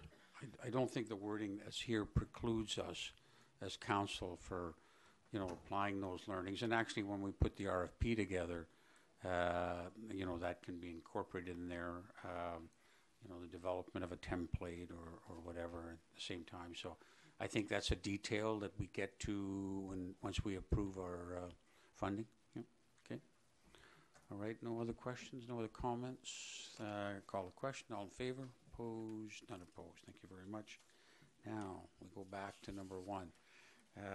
This is obviously one that's, we know there's been some controversy in on council. People have different views, and I think it's best if we have all 7 of us share those views at a meeting, and we'll have that meeting here with all 7 of us on the 27th. So I'm going to suggest that the first item, proactively support reason community growth, be deferred to the 27th. I move deferment. Okay. Moved and seconded. Okay. Discussion. I was going to suggest we defer it to the committee of the whole, but I guess it's too late for that now. Well, that could come afterwards, Councillor Zelka. I mean, if we need some more discussions, but we are going to be pushed because as we get into March, some of our families go away for March break, and getting 7 of us around the table is a little difficult, but we can always use video conferencing if need be. But I think to put it to committee of the whole until we've decided whether or not we even want to go down this path, I think might be premature. Because, I mean, if we don't go down this path and go down another, then that's maybe the time for committee of the whole. All right. So call a question. All in favor? Opposed? None opposed. Thank you very much. And we got through that. Thank you. Appreciate the comments that people made and came here and to the microphone and assisted us with their views. So, and you're still certainly welcome to submit anything in writing. And then the 27th will just be a discussion amongst council, subject to any writings that are submitted. Thank you. That was number 5. Next one is number 6, the Regional Parks Loan Authorization. Just call that up on my iPad here. Excuse me, Mayor. I have a question. There was another report, part of the report from the CAO, which has a recommendation that we haven't dealt with in total. Okay, so, sorry, yeah. so we'll go back to number 5, and which Yeah. is the one there? Yeah, it's number 5, so there is a recommendation that council invite comments, develop a plan, the council review, staff be directed, and the council approve the attachment Form B, and I would like to move that recommendation. Okay, and I think we'd already looked at that during one of our meetings. I think there was a consensus that we all agreed to that approach. That one? Pardon me? Sorry, it would be appropriate to have a resolution. Right, for that right, policy. it is, yes. Okay, so you make that motion? Seconded? Discussion? All in favor? Oops, sorry. Okay, we'll just hold the calling of the question. Just so where we are, so you know where we are now? So we're on the report from our CAO, and it's the recommendation at the end, and we're moving all 5 points. Is this what the motion is? Just number 5. Just number 5, that's correct. That attachment B. The one about attachment B on page, there's no page number. That's right. So the motion is that council approve the protocol for raising new strategic priorities, initiative, special projects outside of the core services, which currently do not appear on the strategic plan spreadsheet. Is that the one? Is that the one you moved and seconded, right?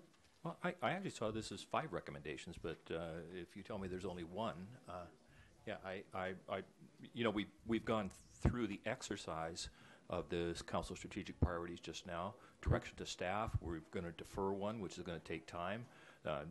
They're going to be preparing budgets based upon the stuff that we have recommended. So it strikes me that there are 5 points there, and I'm actually moving the recommendation. All 5. Sorry, I misunderstood then. Okay. And let's just take a moment to have a look at it.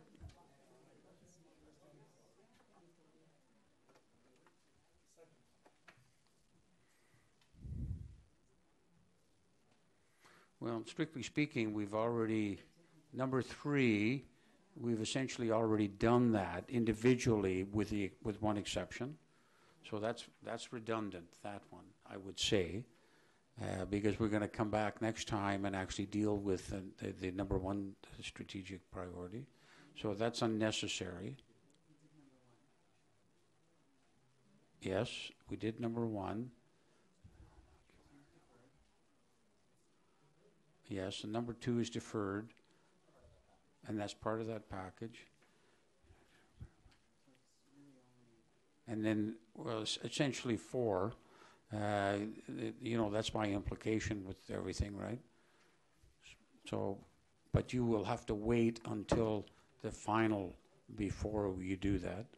So, essentially, it really comes down to, it's only number 5 that's left. Next time we meet, number 4 can be raised again.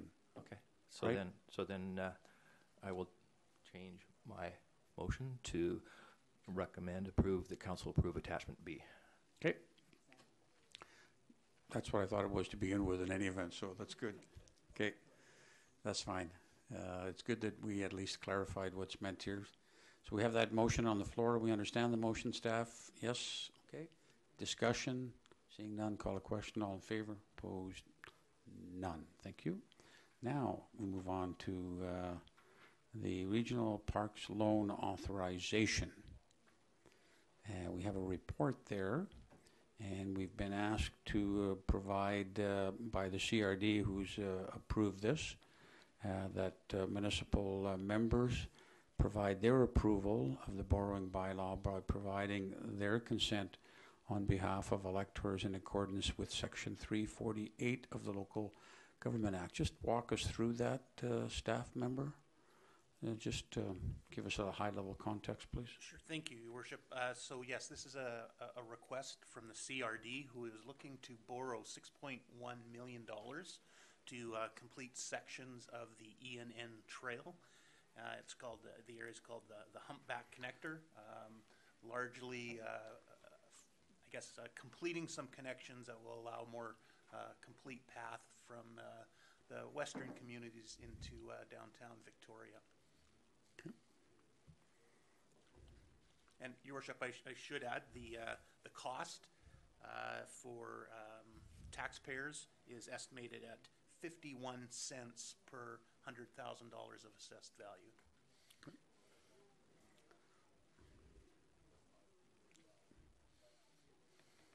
So, any questions? Okay, Councillor Murdoch, please.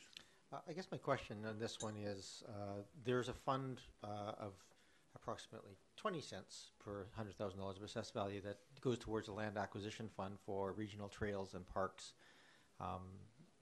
That is, so this is a 25% increase on top of what we're paying right now for that. There's an accumulated total there of about, I'm not sure what the total is. It doesn't, the reports are a couple of years behind, but somewhere in the neighborhood of $8 to $10 million in that fund right now. I'm just curious why they're not using those funds for this rather than seeking additional funds. Again, within the broader question of why not work within the funds you have as opposed to coming up with new priorities and asking for more funds for them, or reprioritizing things within the existing budget. The total amounts are not large, but there seems to be a constant increase of incremental, oh, well, we just decided to do something else, we'll ask for more money. So I'm wondering if there's anybody here who can answer why this isn't using those funds that are sort of, I appreciate they may be only for acquisition and not for improvements, which this appears to be for. Your Worship, I don't have an answer on that. That's something we could try to get for council if that was your wish. So we could defer this for 2 weeks and get a, from their finance department, just getting a rationale for that. I think that would be helpful. I would like to see that happen. Move deferral then? Move deferral.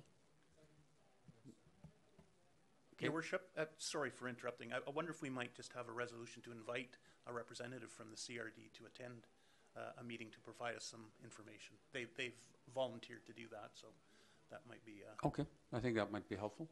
In, you know, either attend or provide a report. Attendance would be work too. All right. So, Councillor Croft, you had something you wanted to add? Well, I would like to ask the representative. It's not clear to me by the map. They talk about phase 3 and phase 4. I've got a pretty good idea what those are, but I'd like to know exactly what those two areas are because it's very unclear from the correspondence and the map because it's not colored to be able to determine what two sections we're actually doing on this trail. Thank you. Given that question, I think it probably would be better to have someone here in person. All right. So I have a deferral question, motion to bring it back in 2 weeks. All in favor? Opposed? None opposed. Thank you. Do you need a motion to request someone to come, or is that not required? Your Worship, no, we'll invite someone. Okay. Number 7 are advisory design panel minutes from their meeting of January 3rd for Move receipt. to receive. Second. Moved and seconded. Discussion. All in favor? Opposed? None opposed. Thank you. Similarly, the Advisory Planning Commission, there's 2 sets there, January 3rd and January 11th. Move receipt of both. Okay. Seconded. And moved and seconded. Discussion. Go ahead, Councillor Zelka. Thank you, Chair. And with respect to the January 11th Advisory Planning Commission minutes, I see in the minutes that various motions and points of order were made having to do with running the commission or running the meeting as per the Local Government Act. Could I please have staff or someone help me to understand what happened in that meeting? Because I can't quite figure out from these minutes. It sounded like something strange was going on. I'm not quite sure. I just need some help understanding what does this mean. For example, the facilitated workshop thing. What happened, please? Your Worship, I was at the meeting, so I can try to deal with that. I'm not going to make any suggestions on what the committee itself, so these are just my perceptions. There was, so this was a facilitated workshop for the commission where they were looking at various infill strategies. And there was a discussion at that time about the role of the staff that were in attendance and whether or not the staff should be participating in the workshop or not. And the decision of the commission at the time was that staff would kind of sit aside and not participate in the workshop. So we didn't, and they carried on, and the resolutions and the recommendations that were provided to you were a result of that commission meeting. Thank you. That helps me understand that portion of the meeting. And then later on, where the three motions are actually provided, the first two talk about how council would undertake, for example, the regulation of secondary suites, and council will consider undertaking the development of zoning. But the third motion basically says to undertake the necessary data gathering. And then as presented or as explained in the meeting before council last time, the impression I was left with was that the Advisory Planning Commission themselves were going to take on the third item, which was to do the, essentially, I think it's referred to, the housing strategy. Was that what was actually moved at the APC, that they were going to do that work independent of staff? I wasn't quite, Actually, I'm not clear on that no, one. I can answer that because Thank I you. was also at the meeting, and I don't know that those decisions have been made because obviously priorities. So there was a recommendation that came forward for council's consideration. That's what you're dealing with right now in terms of the strategic priorities. How you decide how that work should be done is up to council. It may be that council refers that back to the Advisory Planning Commission. Part of their terms of reference is to assist council in implementation of the OCP. So some of those are actual items that are found in the implementation plan of the OCP. If it's council's desire and council's wish, they can refer that back to the APC, and the APC would be involved with that. So whether that's going to happen or not, whether there's comments that have been referred to that or not, that may be a bit presumptuous, because the first thing that has to happen is council has to decide if those are, in fact, the priorities and the direction that council wants to go. I appreciate the presumptiveness aspect. However, with these minutes here, I just wanted to get a clarity on that. I know in 2 weeks' time, we'll be talking about that item that we just deferred relating to the outfall of this particular motion. So this motion then doesn't prescribe that the APC is doing it, and it doesn't prescribe the staff is doing it. It just says it needs to get done. Is that what basically it says? It kind of sort of says it's important. But again, I think that you have used a number of committees and commissions, and that you look for involvement of community members. So I'm not sure that this would be anything less. I think you would probably defer, and you would be asking in terms of, that's why I think you went to them to begin with, in terms of you were asking them for their recommendations on what are some of the items that council should consider. So it's not prescribed, but it doesn't preclude council from considering using them. Thank you very much. No other questions, no other comments. And this is just a motion to receive. It's already on the floor. All in favor? Opposed? Not opposed. Oh, you're opposed? Okay, thank you.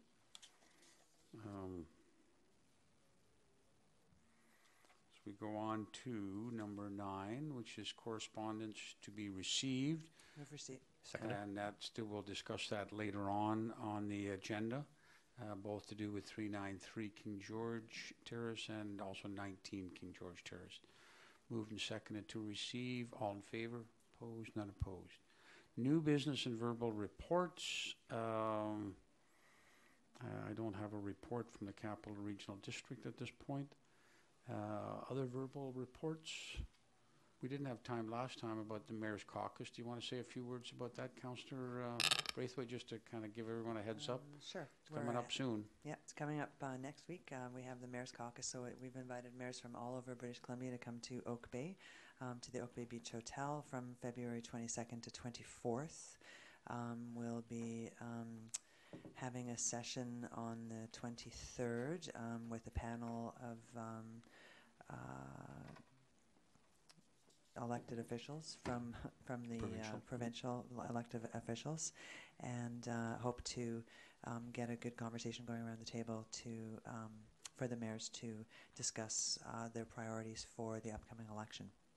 And we look forward to having a really good turnout, and I think it'll be really fun. So, yeah. And I think we're honored to have Lieutenant Governor attend the banquet. That's quite an honor for us in Oak Bay to have her attend our community. And the Navy has been gracious enough to provide some tours. particularly as you relate to things like emergency preparedness for the British Columbia. So it looks it's almost all in readiness. A lot of work that's been done by Councillor Braithwaite and a little less so by myself, but we're pretty good shape. Any other reports or new business? No? Okay, I'm going to go on to resolutions. And there are 4 of them to do with development variance permits, and they're all going to follow a similar pattern. And we now have the new system where it hasn't come to council and been tabled. It's coming right from committee of the whole and went out to notice, and then it's come back here. So as we develop, as we start with each one, the first thing we'll do is in all of them is to move in second, if the council so wishes, the approval. Then I will call upon the applicant and or members of the public to speak to the issue. If there's any questions from council, that'll time that'll be the opportune time to do that. So I know in number 11, we've had one of our councillors recuse himself before, so that has to do with 383 King George Terrace. Yes, I'll recuse myself of this potential conflict of interest within 100 feet of the building. Thank you. Councillor Murdoch.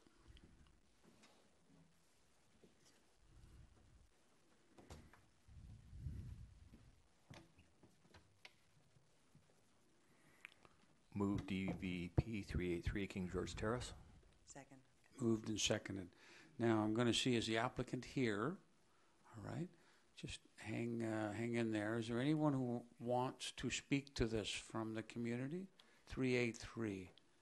Okay. So what I think we'll do is we'll hear from you, and then the applicant can respond, and then we'll see if there's any questions from council.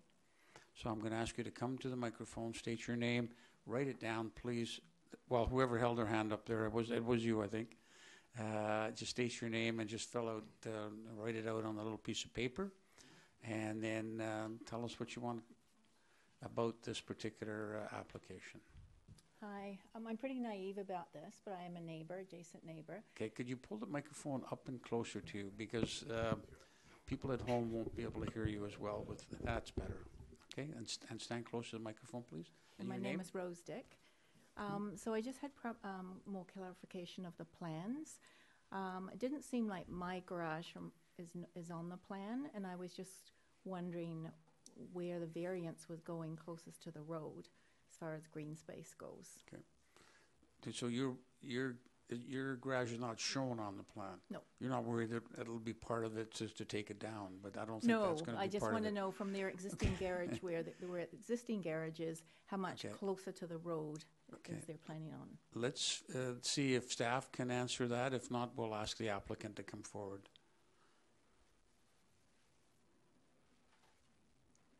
Okay. First, did you get the question? Okay. Mr. Thomason. Clarification, are you to the south or north? I'm 389, so I don't know my directions. Looking at their house, I'm on the left. So looking at you're on the downhill side, not the uphill side. On the downhill side. Downhill side. So it'll be on the north. Looking at the house, I'm on the left.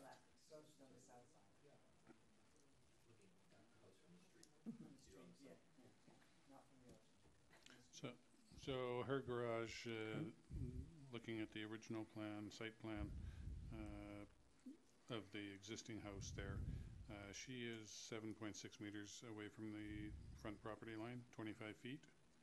And the proposal for that is before you, where's 10.6 meters, so another 3 meters, 10 feet further in. So closer to the road. No, farther away from the road. Further away. Does that answer your question?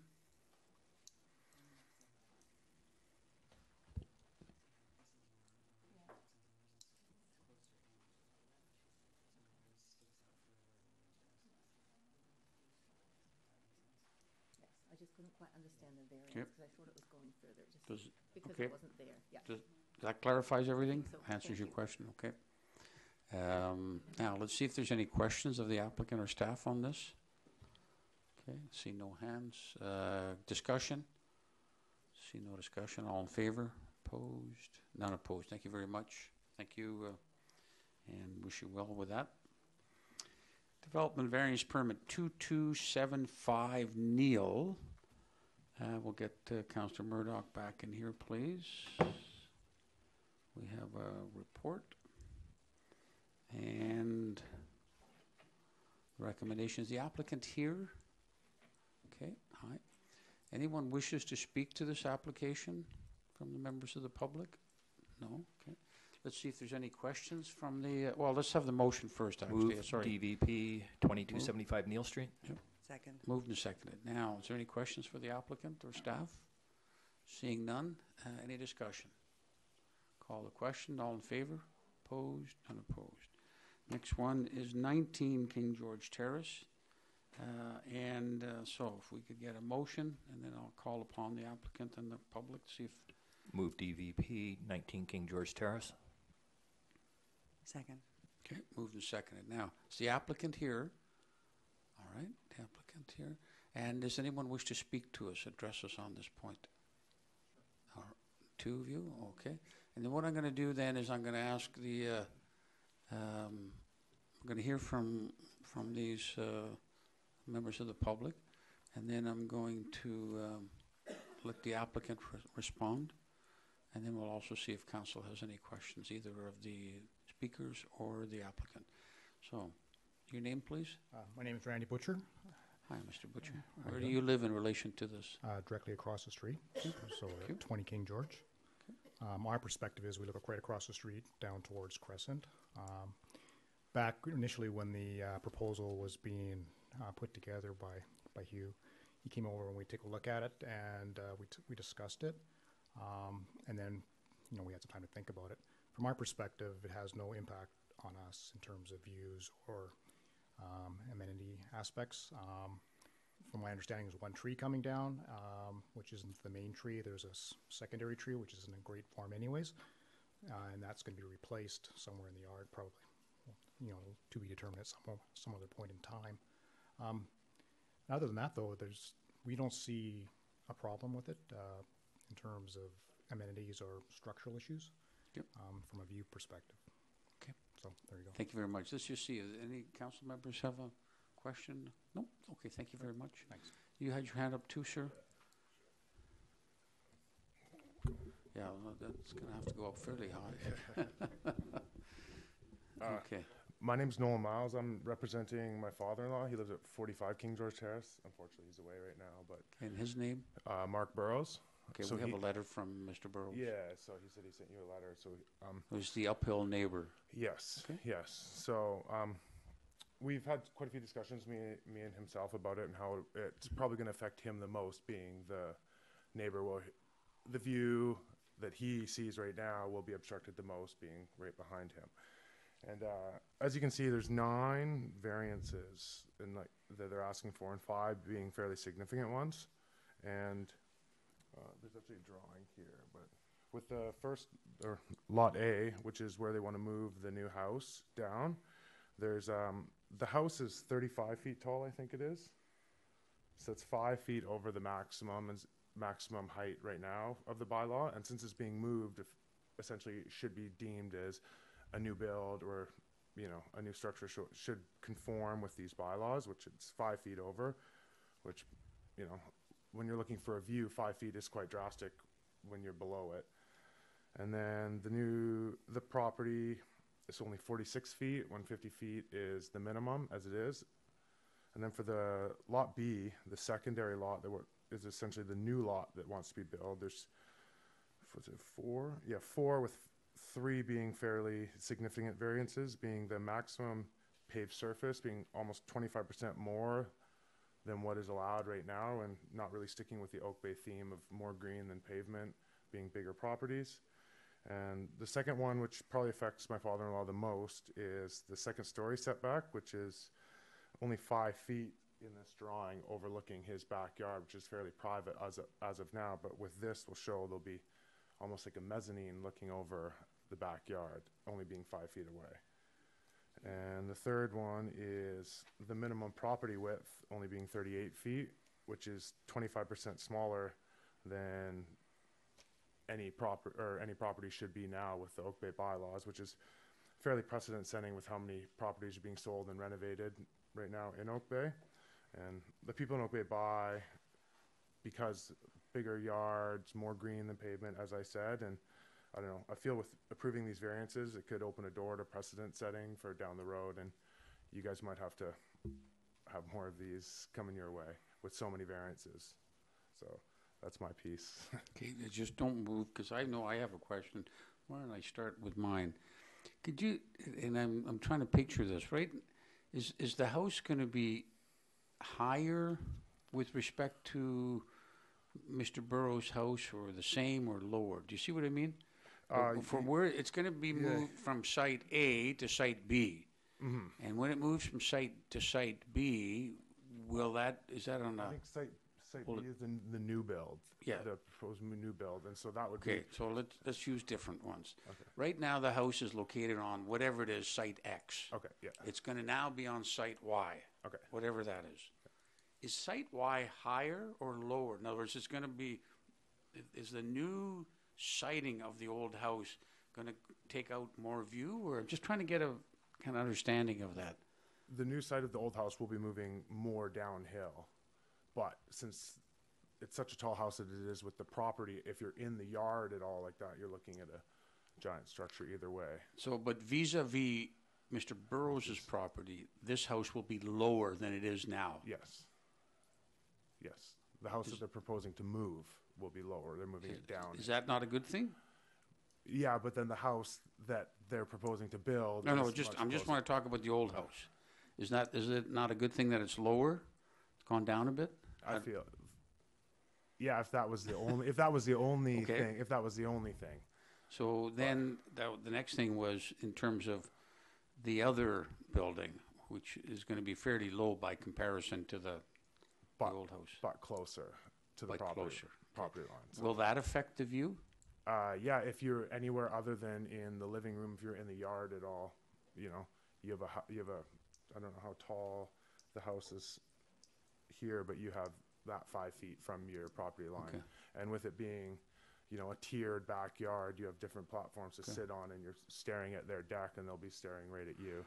So it's not a viewscape, or it's not like you're not losing your view to the ocean or to some other green space. It's just you'll be able to see this house. Is that what you mean by view of the new house? Well, from the property's, on a corner almost, on a corner of a bend. So the house and the green space are kind of side by side, not front and back. So I see. From Okay. the side green space, you'll be staring at the new house, and that'll be looking right over the green space. Okay, that's helpful done from me. Let's just see if there's anyone else who has a question, please. Any other member of council has a question? All right. Yes, go ahead, please, Councillor Zalka. Thank you, Chair. I guess it would be a question for the proponent. Well, let's just see if there are any questions for Mr. Burrows' agent. With respect to this, are you anticipating in some of your concerns that there will be someone on the roof of this new house? No, well, they have not the roof, but On the roof. they have a deck on the second story, which is the second story setback, and that's encroaching back to within 5 feet of the property line where, it's supposed to be 10 feet. Okay. Okay, I see no other questions of you, sir. Thank you very much. You can have a seat. Oh, did you change your mind, yeah, Councillor? if I don't Martin? mind, So just wait there. Because this is, when I got the letter, this is the one I kind of went back and forth looking at ortho photos and trying to figure out where it sort of resided. And it looks like that deck lines up more or less with sort of the front corner of the house. It's kind of awkward. Everything's kind of on that turn, as you said. I'm not entirely clear, and I drove by it as well, and it's still not entirely clear. Because there's quite a steep elevation change there. There's actually, I'm not sure if he sent you this. It's kind of an elevation drawing here. Did you guys get that one? We have, I think. Oh, okay.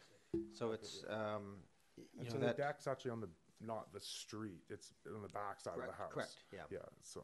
And it's I'm trying to get what I can't figure out, and I don't know if you should have had a chance to sort of determine this, because obviously a normal the bylaw establishes that the second story setbacks are 10 feet, not 5 feet, and that's done to give airspace between houses and so forth. But I'm not entirely clear in this situation how much additional privacy it would get if it was sort of 5 yards further away from the sideline on that one little landing area. That's kind of the crux of this, to my mind, is there enough value to rejig this and take that away? There's going to be windows there and so forth, but does that landing actually make such a difference? It's a fairly private, grassy area that my wife and I hang out. Well, in the summertime it's beautiful, but then if they're enjoying on their deck now, they're over top of any tree, kind of privacy staring at you, and your was to be private grass area, and now you almost have an audience, as I was proposed from Mark. So. Through you, Chair. Thank you very much. All right. Thank you, sir. Appreciate you coming forward. The applicant, either to respond to what you've heard here or what's in the letter. Thank you.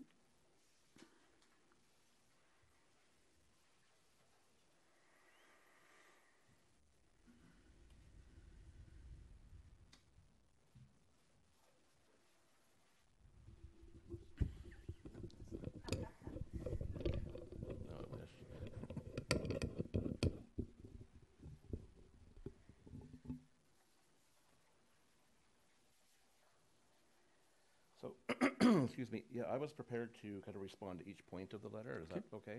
Oh, yes, absolutely. That would be helpful. So,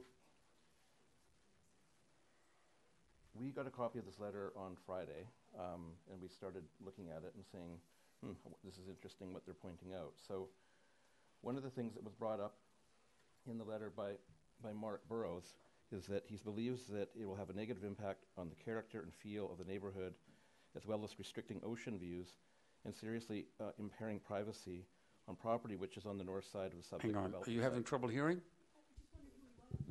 Oh, sorry. You're right. We all know who it is, so it didn't dawn on me. Well, he identified himself as the applicant, but he's going to give us a name right now. Russ? I'm Russ Collins from Zebra Design. Okay, and you're the applicant's agent here? That's right. Okay. Yeah, they're here too. All right. And just stand as close as you can to the microphone if you don't mind.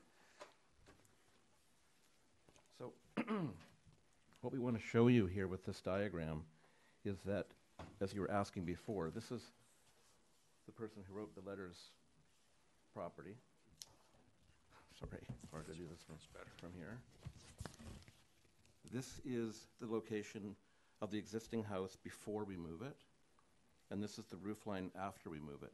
It's actually 4.5 feet lower physically than what it is now. Now, technically, the house is still over height, but that's the house. It's got a steep pitch roof. It's 2 stories, and that's just the way the house is.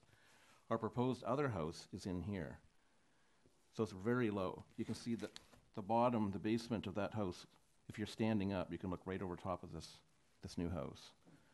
So the impact is absolutely minimal. There's also, I have a picture, but there's a retaining wall that runs down the side of the property, and his land actually is higher than the grade of this lot by about between 3 feet or so, 3 to 4 feet. And there's also a row of trees all the way down here. So again, minimum impact to that neighbor. Can you say that again, because you walked away from the microphone? Sorry. I'll get this picture out so I can pass it around.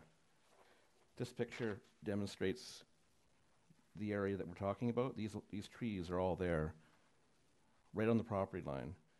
And there's a stone retaining wall that's holding the trees up approximately, like I say, 3.5 feet. So you can just maybe pass that around, have a look at that.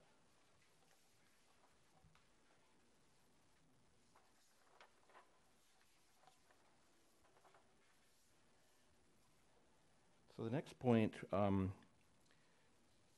was brought up by this letter is the existing home is quite large, and in my opinion, will look out of place. Okay, just a minute. I think you're going to the next point? Yeah. Okay, so let's try to capture this point because it looked like Councillor had a question. Yeah, through you, Mayor, to the proponent. This house that's in the back of this picture with this car, is that where the existing house is? Like, what is that back there? That's an existing garage. Of this development? Yes, okay. And that's going. And that is going away. Okay, yes. Thank you. Okay, so go on to your next point now. Okay, so the next point that was brought up, And which one does this correspond to in the letter? We have the letter in front of us. I call it sort of the second point. So B, there are a total of 9 variances, that one, or you're in the Well, second set of letters? I'm going to address that by talking Okay. about all these other Okay, things. thank you. So the existing home is quite large, in my opinion, will look out a place situated on a 46-foot wide lot. The relocated house on Lot A is 32 feet tall and will be 5 feet above the maximum roof height. So again, just want to talk about the fact that the actual building is moving downhill 4.5 feet lower than it is now, so it's opening up a better view for that particular neighbor. The next point that's brought up is the extended 25-foot lot, Lot B, will only be 38 feet wide. This is 25% less than the minimum lot width of 50 feet. So we believe the variance is acceptable because the minimum lot area is exceeded. And since this is an existing and legal lot, widening the lot provides a reasonable building envelope. As well as the allowable density is not going to be exceeded, and neither is the site coverage, floor area ratio, etc. So regarding Lot A, the lot frontage variance is for only 0.4 of a meter, and we should note that the area of Lot A exceeds the minimum area by 131%. So both lots are exceeding, or like really exceeding, the minimum lot area, even though they're narrow. Just remind us what the minimum lot area is for that zoning? I forget. Just a second. It's about 6,000 square feet, I believe. Okay, Yeah, I think 6,000 that's right, square yeah. feet. Okay, That's thank you. right.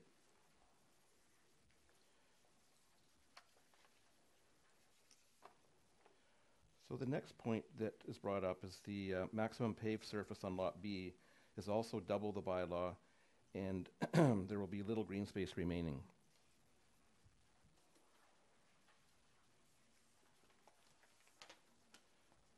So I brought the site plan along to show you that what we're doing is we're trying to have both properties access one driveway crossing. To do that, or the reason we're doing that is to save this tree here. The other reason is that if we were to provide 2 off-street parking stalls, we have other things that affect the existing house. Like we'd have to possibly remove some of the bay windows down this side, because this was the only side that we could get access. And the other reason that we have extra paving here is we are putting a garage in the front of the new proposed house in order to save a cluster of oak trees back here. Because at one point we're talking about putting a garage at the back, and after talking with the Oak Bay arborist, he asked us to, please save those trees, so we decided to push all that to the front. So all of that extra paving is really on Lot B, leaving Lot A with actually quite a bit under the maximum amount of paving allowed. So the reasoning for it is, it's not just, we're not doing it just because there's good reasons behind what we're trying to do here for that. Councillor Braithwaite has a question, and then Councillor so Zelka. Could that be permeable paving or no? Yeah, could be. It could be? Yeah. So that might make a little bit of a difference as well. Yeah. Okay, thank you. Councillor Zelka, please. Thank you, Chair. For the proponent, since you're moving the house anyway, I'm just curious, looking at that, especially the topographical map, why haven't you considered relocating the house towards the back of the property so that there's much less paving? Because I see you have a driveway going all the way to the backyard of the new location on proposed Lot A. Is there any reason why the house couldn't be shifted back and the garage maybe be towards the front, just to have less driveway? What's that? Okay, the question was put to you. Yeah, I'm not sure I understand the question. The house doesn't have an attached garage, so we have to design a garage somewhere in the rear yard. We've tried many different locations. We've been talking to staff here about those locations, and we came up with this as the best one. But always we've had the driveway going straight to the back because we can't get, it's not legal, we can't under the bylaw put the garage in the front yard. That would be another variance. Okay. Question through the chair to staff. Do we have the capacity to allow the proponent to put a garage in the front yard of a property like this and shift the proposed Lot A building towards the back of the property, please? In other words, or we have the capacity to grant a variance? Yes, I suppose that there could be that possibility. The contours of the land actually, if they are keeping one driveway, or are you suggesting that they provide a new driveway for the lot A? I'm not sure. But the contour of the land, it actually slopes down quite a bit at the front there. It's almost out like a hole in the front of the property, so it would take a lot of fill and possibly some issues with the trees in the front there. But there is a possibility that you could have a garage in the front, I guess. Now, moving the house back on that property would also then create possible view issues more than what they are with the house at the front of the property for the neighbor. If I may, Chair? Yep, go ahead, even though the house is technically, where it's moved is technically actually lower. Yes, but if you move it back, it's going to move higher because it actually slopes to the front of the property also. Russ, maybe you correct me if I'm wrong there, but I believe it slopes down at the front of the property. So if you move the house back, it will actually be higher than is currently proposed. Yeah, I think that may be true. I'd have to really look at this carefully, but the main thing is it drops off very steeply from King George Terrace onto this property. So we have to ramp it gently to the back to keep it safe. And if we were to try and put it, we'd have to put the house right at the very back property line, setback, and then try to turn in front and have a garage somehow in the front, which I think we'd end up having to build up. And so I don't think it would be attractive. And I think that being that this is a a character house that we're hoping to, basically keep for many years, I think it's nice to have the house looking to the street, not having a garage in front of it. Okay, thank you. Go ahead, please. Well, I very much appreciate the work you're trying to do to save this lovely looking home, and it already is attractive. It's the house next door, the new one that my opinion wouldn't necessarily agree with you on that one. So a question have to do then, if there is going to be a driveway going between the two houses, if there is, question for staff, is there going to be a problem with that cantilevered bay that's remaining on the relocated house on Lot A that's sticking, almost touching the driveway? Is there going to be a problem with that part of the house? No, there's driveways that go right beside houses all over the municipality, so there shouldn't be any issue there. Okay. Any other questions then, Councillor Zolko? Okay, thank you very much.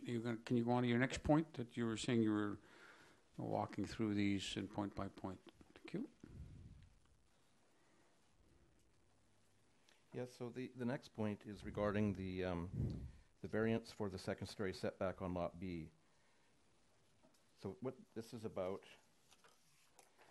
is that the proposed house conforms to the minimum required 1.5 meter setback on the first level. There is a short stretch of upper floor deck, 48 feet approximately, that doesn't meet the required 3 meter setback for the second floor. And this is to provide a spot for a barbecue and a landing to access stairs that provide a connection from the main living space, which is on the top floor of this house, to the backyard. We believe it's important that we connect the living room level to the outdoors for a more livable house and to connect it to the backyard at the same time. So this is not meant to be a deck for people to mingle or hang out on. It's meant to be a barbecue and access to the backyard. We've drawn a little box around this deck that's right here, and those are the stairs. So all the rest of this is just roof. And our upper floor does conform to the 3 meter setback. So really, I think the concern was that it was expressed was there might be people sitting there looking into Mr. Burroughs' backyard. So you're saying this is almost storage area or a transit area for people going down. It's not like sitting around looking at people in Mr. Burrows' backyard. It's just not the room. No, it's not large enough for that. I mean, a couple of people could stand up there, but it's meant, we were hoping to put a barbecue here and then just have access into the back. All right. Hopefully a patio down at grade level. So, and it's only that, how big's the distance that 5 the feet. non-conforming? It's not that it's non-conforming the whole length of the building. No, it's only Right. for 9 feet. About 9 feet, okay, thank you. And the width of that, by the way, 5 feet. 5 feet, all right. Okay, next point, if there's any more. Nope, that's all the Okay, points that were. thank you very much. Is there any questions for Mr. Collins? Yes, go ahead, please, Councillor Braithwaite. My only question would be, when I'm looking at the setback on Mr. Burrows' side, could the house on lot be moved closer to the driveway by a few feet, just to give a little bit more distance from the property line?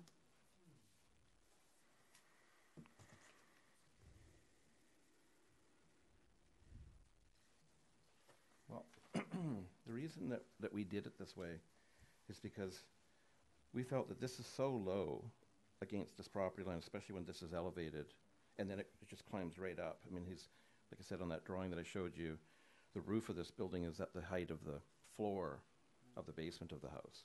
So it really has no effect on the view from the house itself. The other problem that we're having is because we had to put the garage here, we have very little space to get an entry. And so we wanted to put a room at the front here, and we put a side entry into this building. So we used the driveway, and the driveway is also our entry to the side of the house. So we need a little bit of space between the two. Okay, thank you very much. No other questions from councillors? Mr. Collins? Yes, go ahead, Councillor Zelka, to Mr. Collins, please. Thank you, Chair.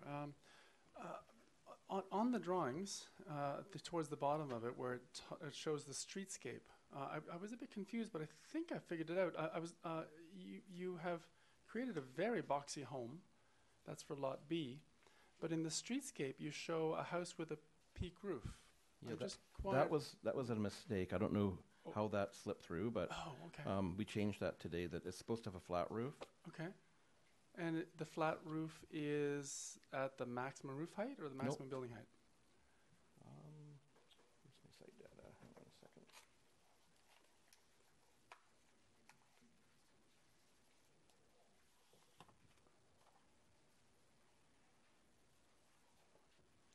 Appears to be roof height.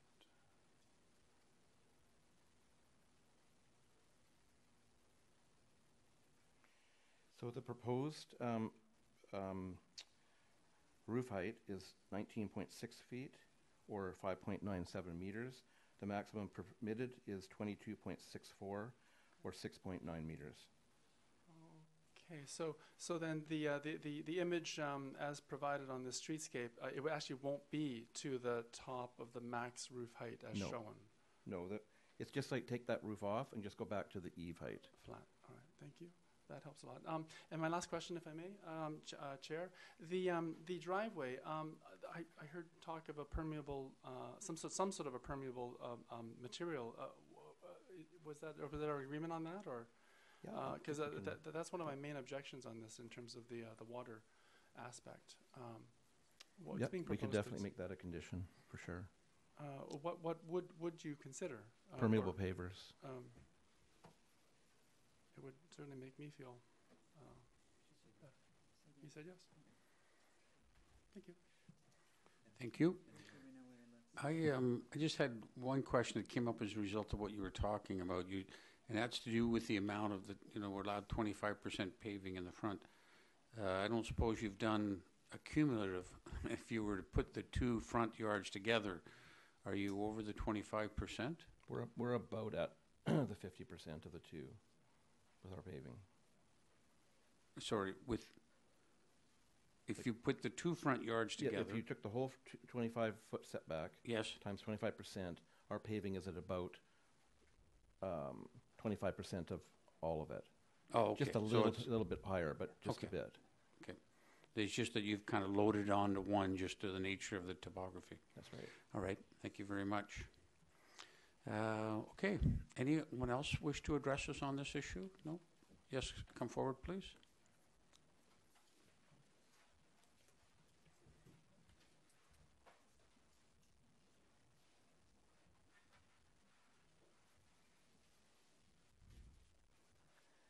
Joan Peggs at 30 King George Terrace. If you could just put your name on there, thank you.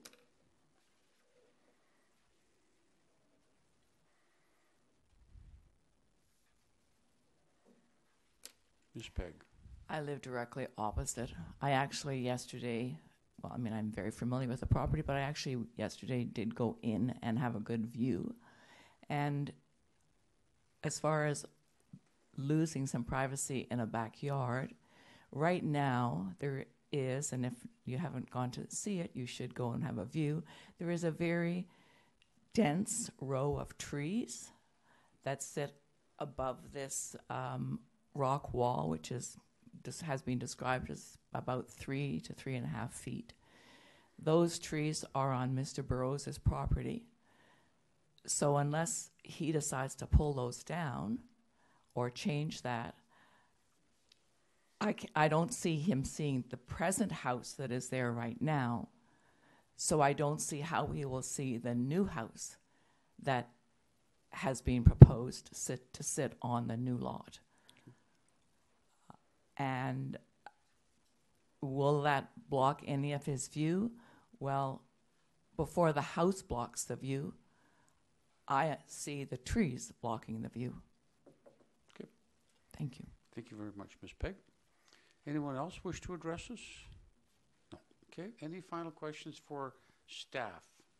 No? Okay. Thank you very much. Now we'll have a discussion. There is a motion that's on the table to approve. Any speakers, please? Okay. Seeing no speak. I was just going to say that I appreciate everybody's coming forward on this one. I'm much clearer now in terms of what we have in front of us and some of the questions around location of the garage and so forth, and whether we can move it over. They were ones I had, and I appreciate everybody asking them. And I feel much more comfortable now after all that discussion, particularly at the height of the building and the purpose and the size of that deck, for me to feel comfortable with the proposed here. I am a little uncomfortable with approving 38-foot wide lots, but I also recognize this is a bit of a existing two-lot situation, and the fact that the lot proposed is within the current zoning requirements of RS5 gives me some comfort on that. So I really just want to appreciate both the applicant and the homeowner and the neighbors from coming forward and raising all these very good points, because it makes this contemplation much simpler. So thank you. And I can just add to that. It was very helpful that Mr. Burrows set all these out in detailed form, because it allowed us to understand what the problem was, and it allowed the applicant to deal with them. So, that was very helpful. Okay, I'm going to call a question. All in favor? Opposed? None opposed. Thank you very much, and thanks for coming here tonight. And thanks to the neighbors too. Okay, we have the next one, 1984 Crescent Road. Move DVP 1984 Crescent Road. Thank you. Second. Moved and seconded. Now, is the applicant here? Applicant. Okay. Anyone from the community wish to speak to this issue of Crescent Road? No. Okay. Let's see if there's any questions for either the applicant or our staff. No questions. All right. Let's have a discussion. Anyone wish to lead off, or are we ready for the question? It looks like we're ready for the question. All in favor? Opposed? None opposed. Thank you very much. Thank you. Thanks, Mr. Collins. Now we go on to 15, and the first one is. I know I've left it rather late, but we got organized and we got so much other stuff going on, and I move that Mayor Jensen be allowed to attend the Mayor's Caucus here in Oak Bay. Second. Thank you. I don't know about that. I won't be staying overnight. Maybe I'll go instead of you. Okay. I'm going to stay overnight, but I'm billeting at 1355 Oliver, if my wife will have me. Yes, Councillor Zelko, please. Thank you, Chair. Just wondering, will you be wanting any assistance from councillors for any of the work that's being done there? Just wanted to know. It's very kind of you to ask that question. We have a number of people who volunteered, but we will put you on the list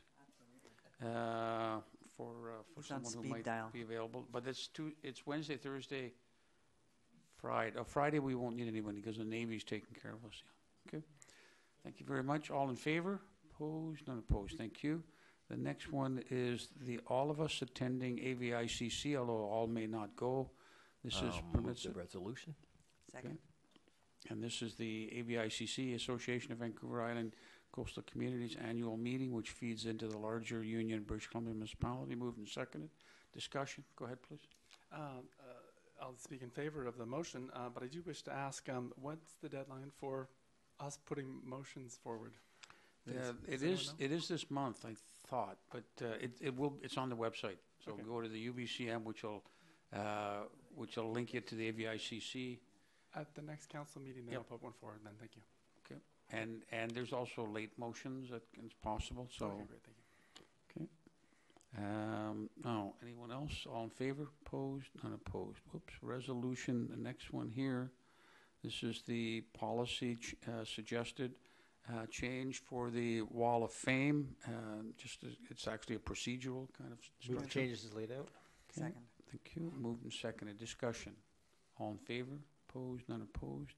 The next one is the appointment to a vacancy on the Tourism Committee. Move the appointment of Michelle Lesage to the Tourism Committee.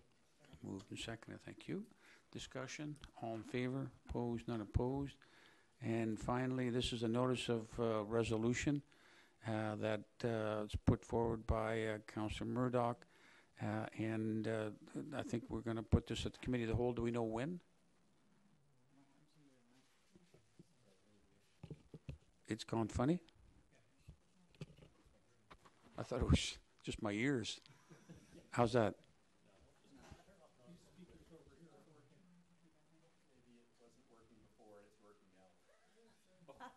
Testing, testing.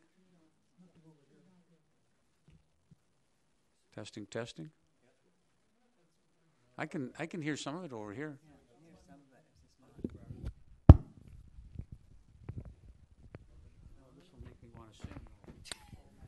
It's a number something I've been waiting for some time. So, no, just.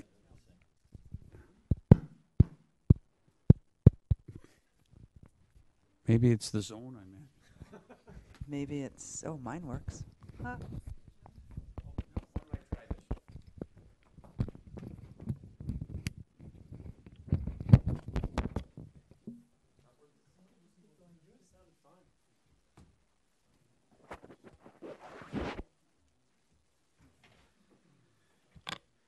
Where were we now? Oh, yes, this is the notice of motion or notice of resolution put forward by Councillor Murdoch, and I believe we're going to be discussing this when? What Committee of the Whole?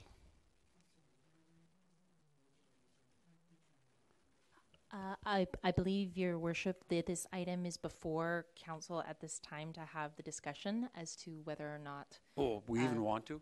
Yes, there is certainly a Committee of the Whole coming up on February 20th, but it would be council's discretion at this time, I believe, to have this discussion. Okay, so it really is just a notice of motion. No. It was a resolution to discuss this. Okay, just meant resolution to refer to Committee of the Whole. Let me just get my iPad.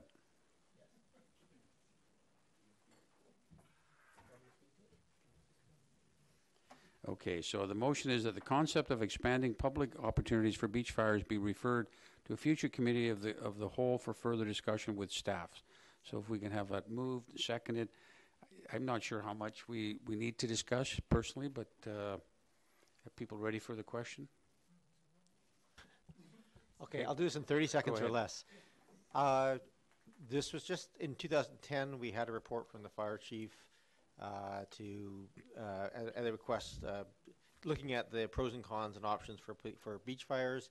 At that time, the council and the weight of it decided not to move forward with approving or reapproving beach fires at that time.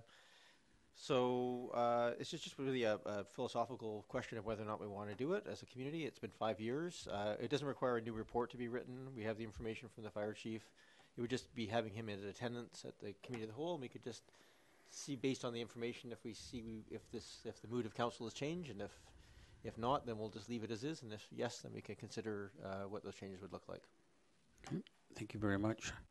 I ran into the fire chief today, and so he's aware of this resolution. He's aware of the possibility that the council passes it, and I think he's ready to attend, whatever that is, whatever date we pick. So further discussion?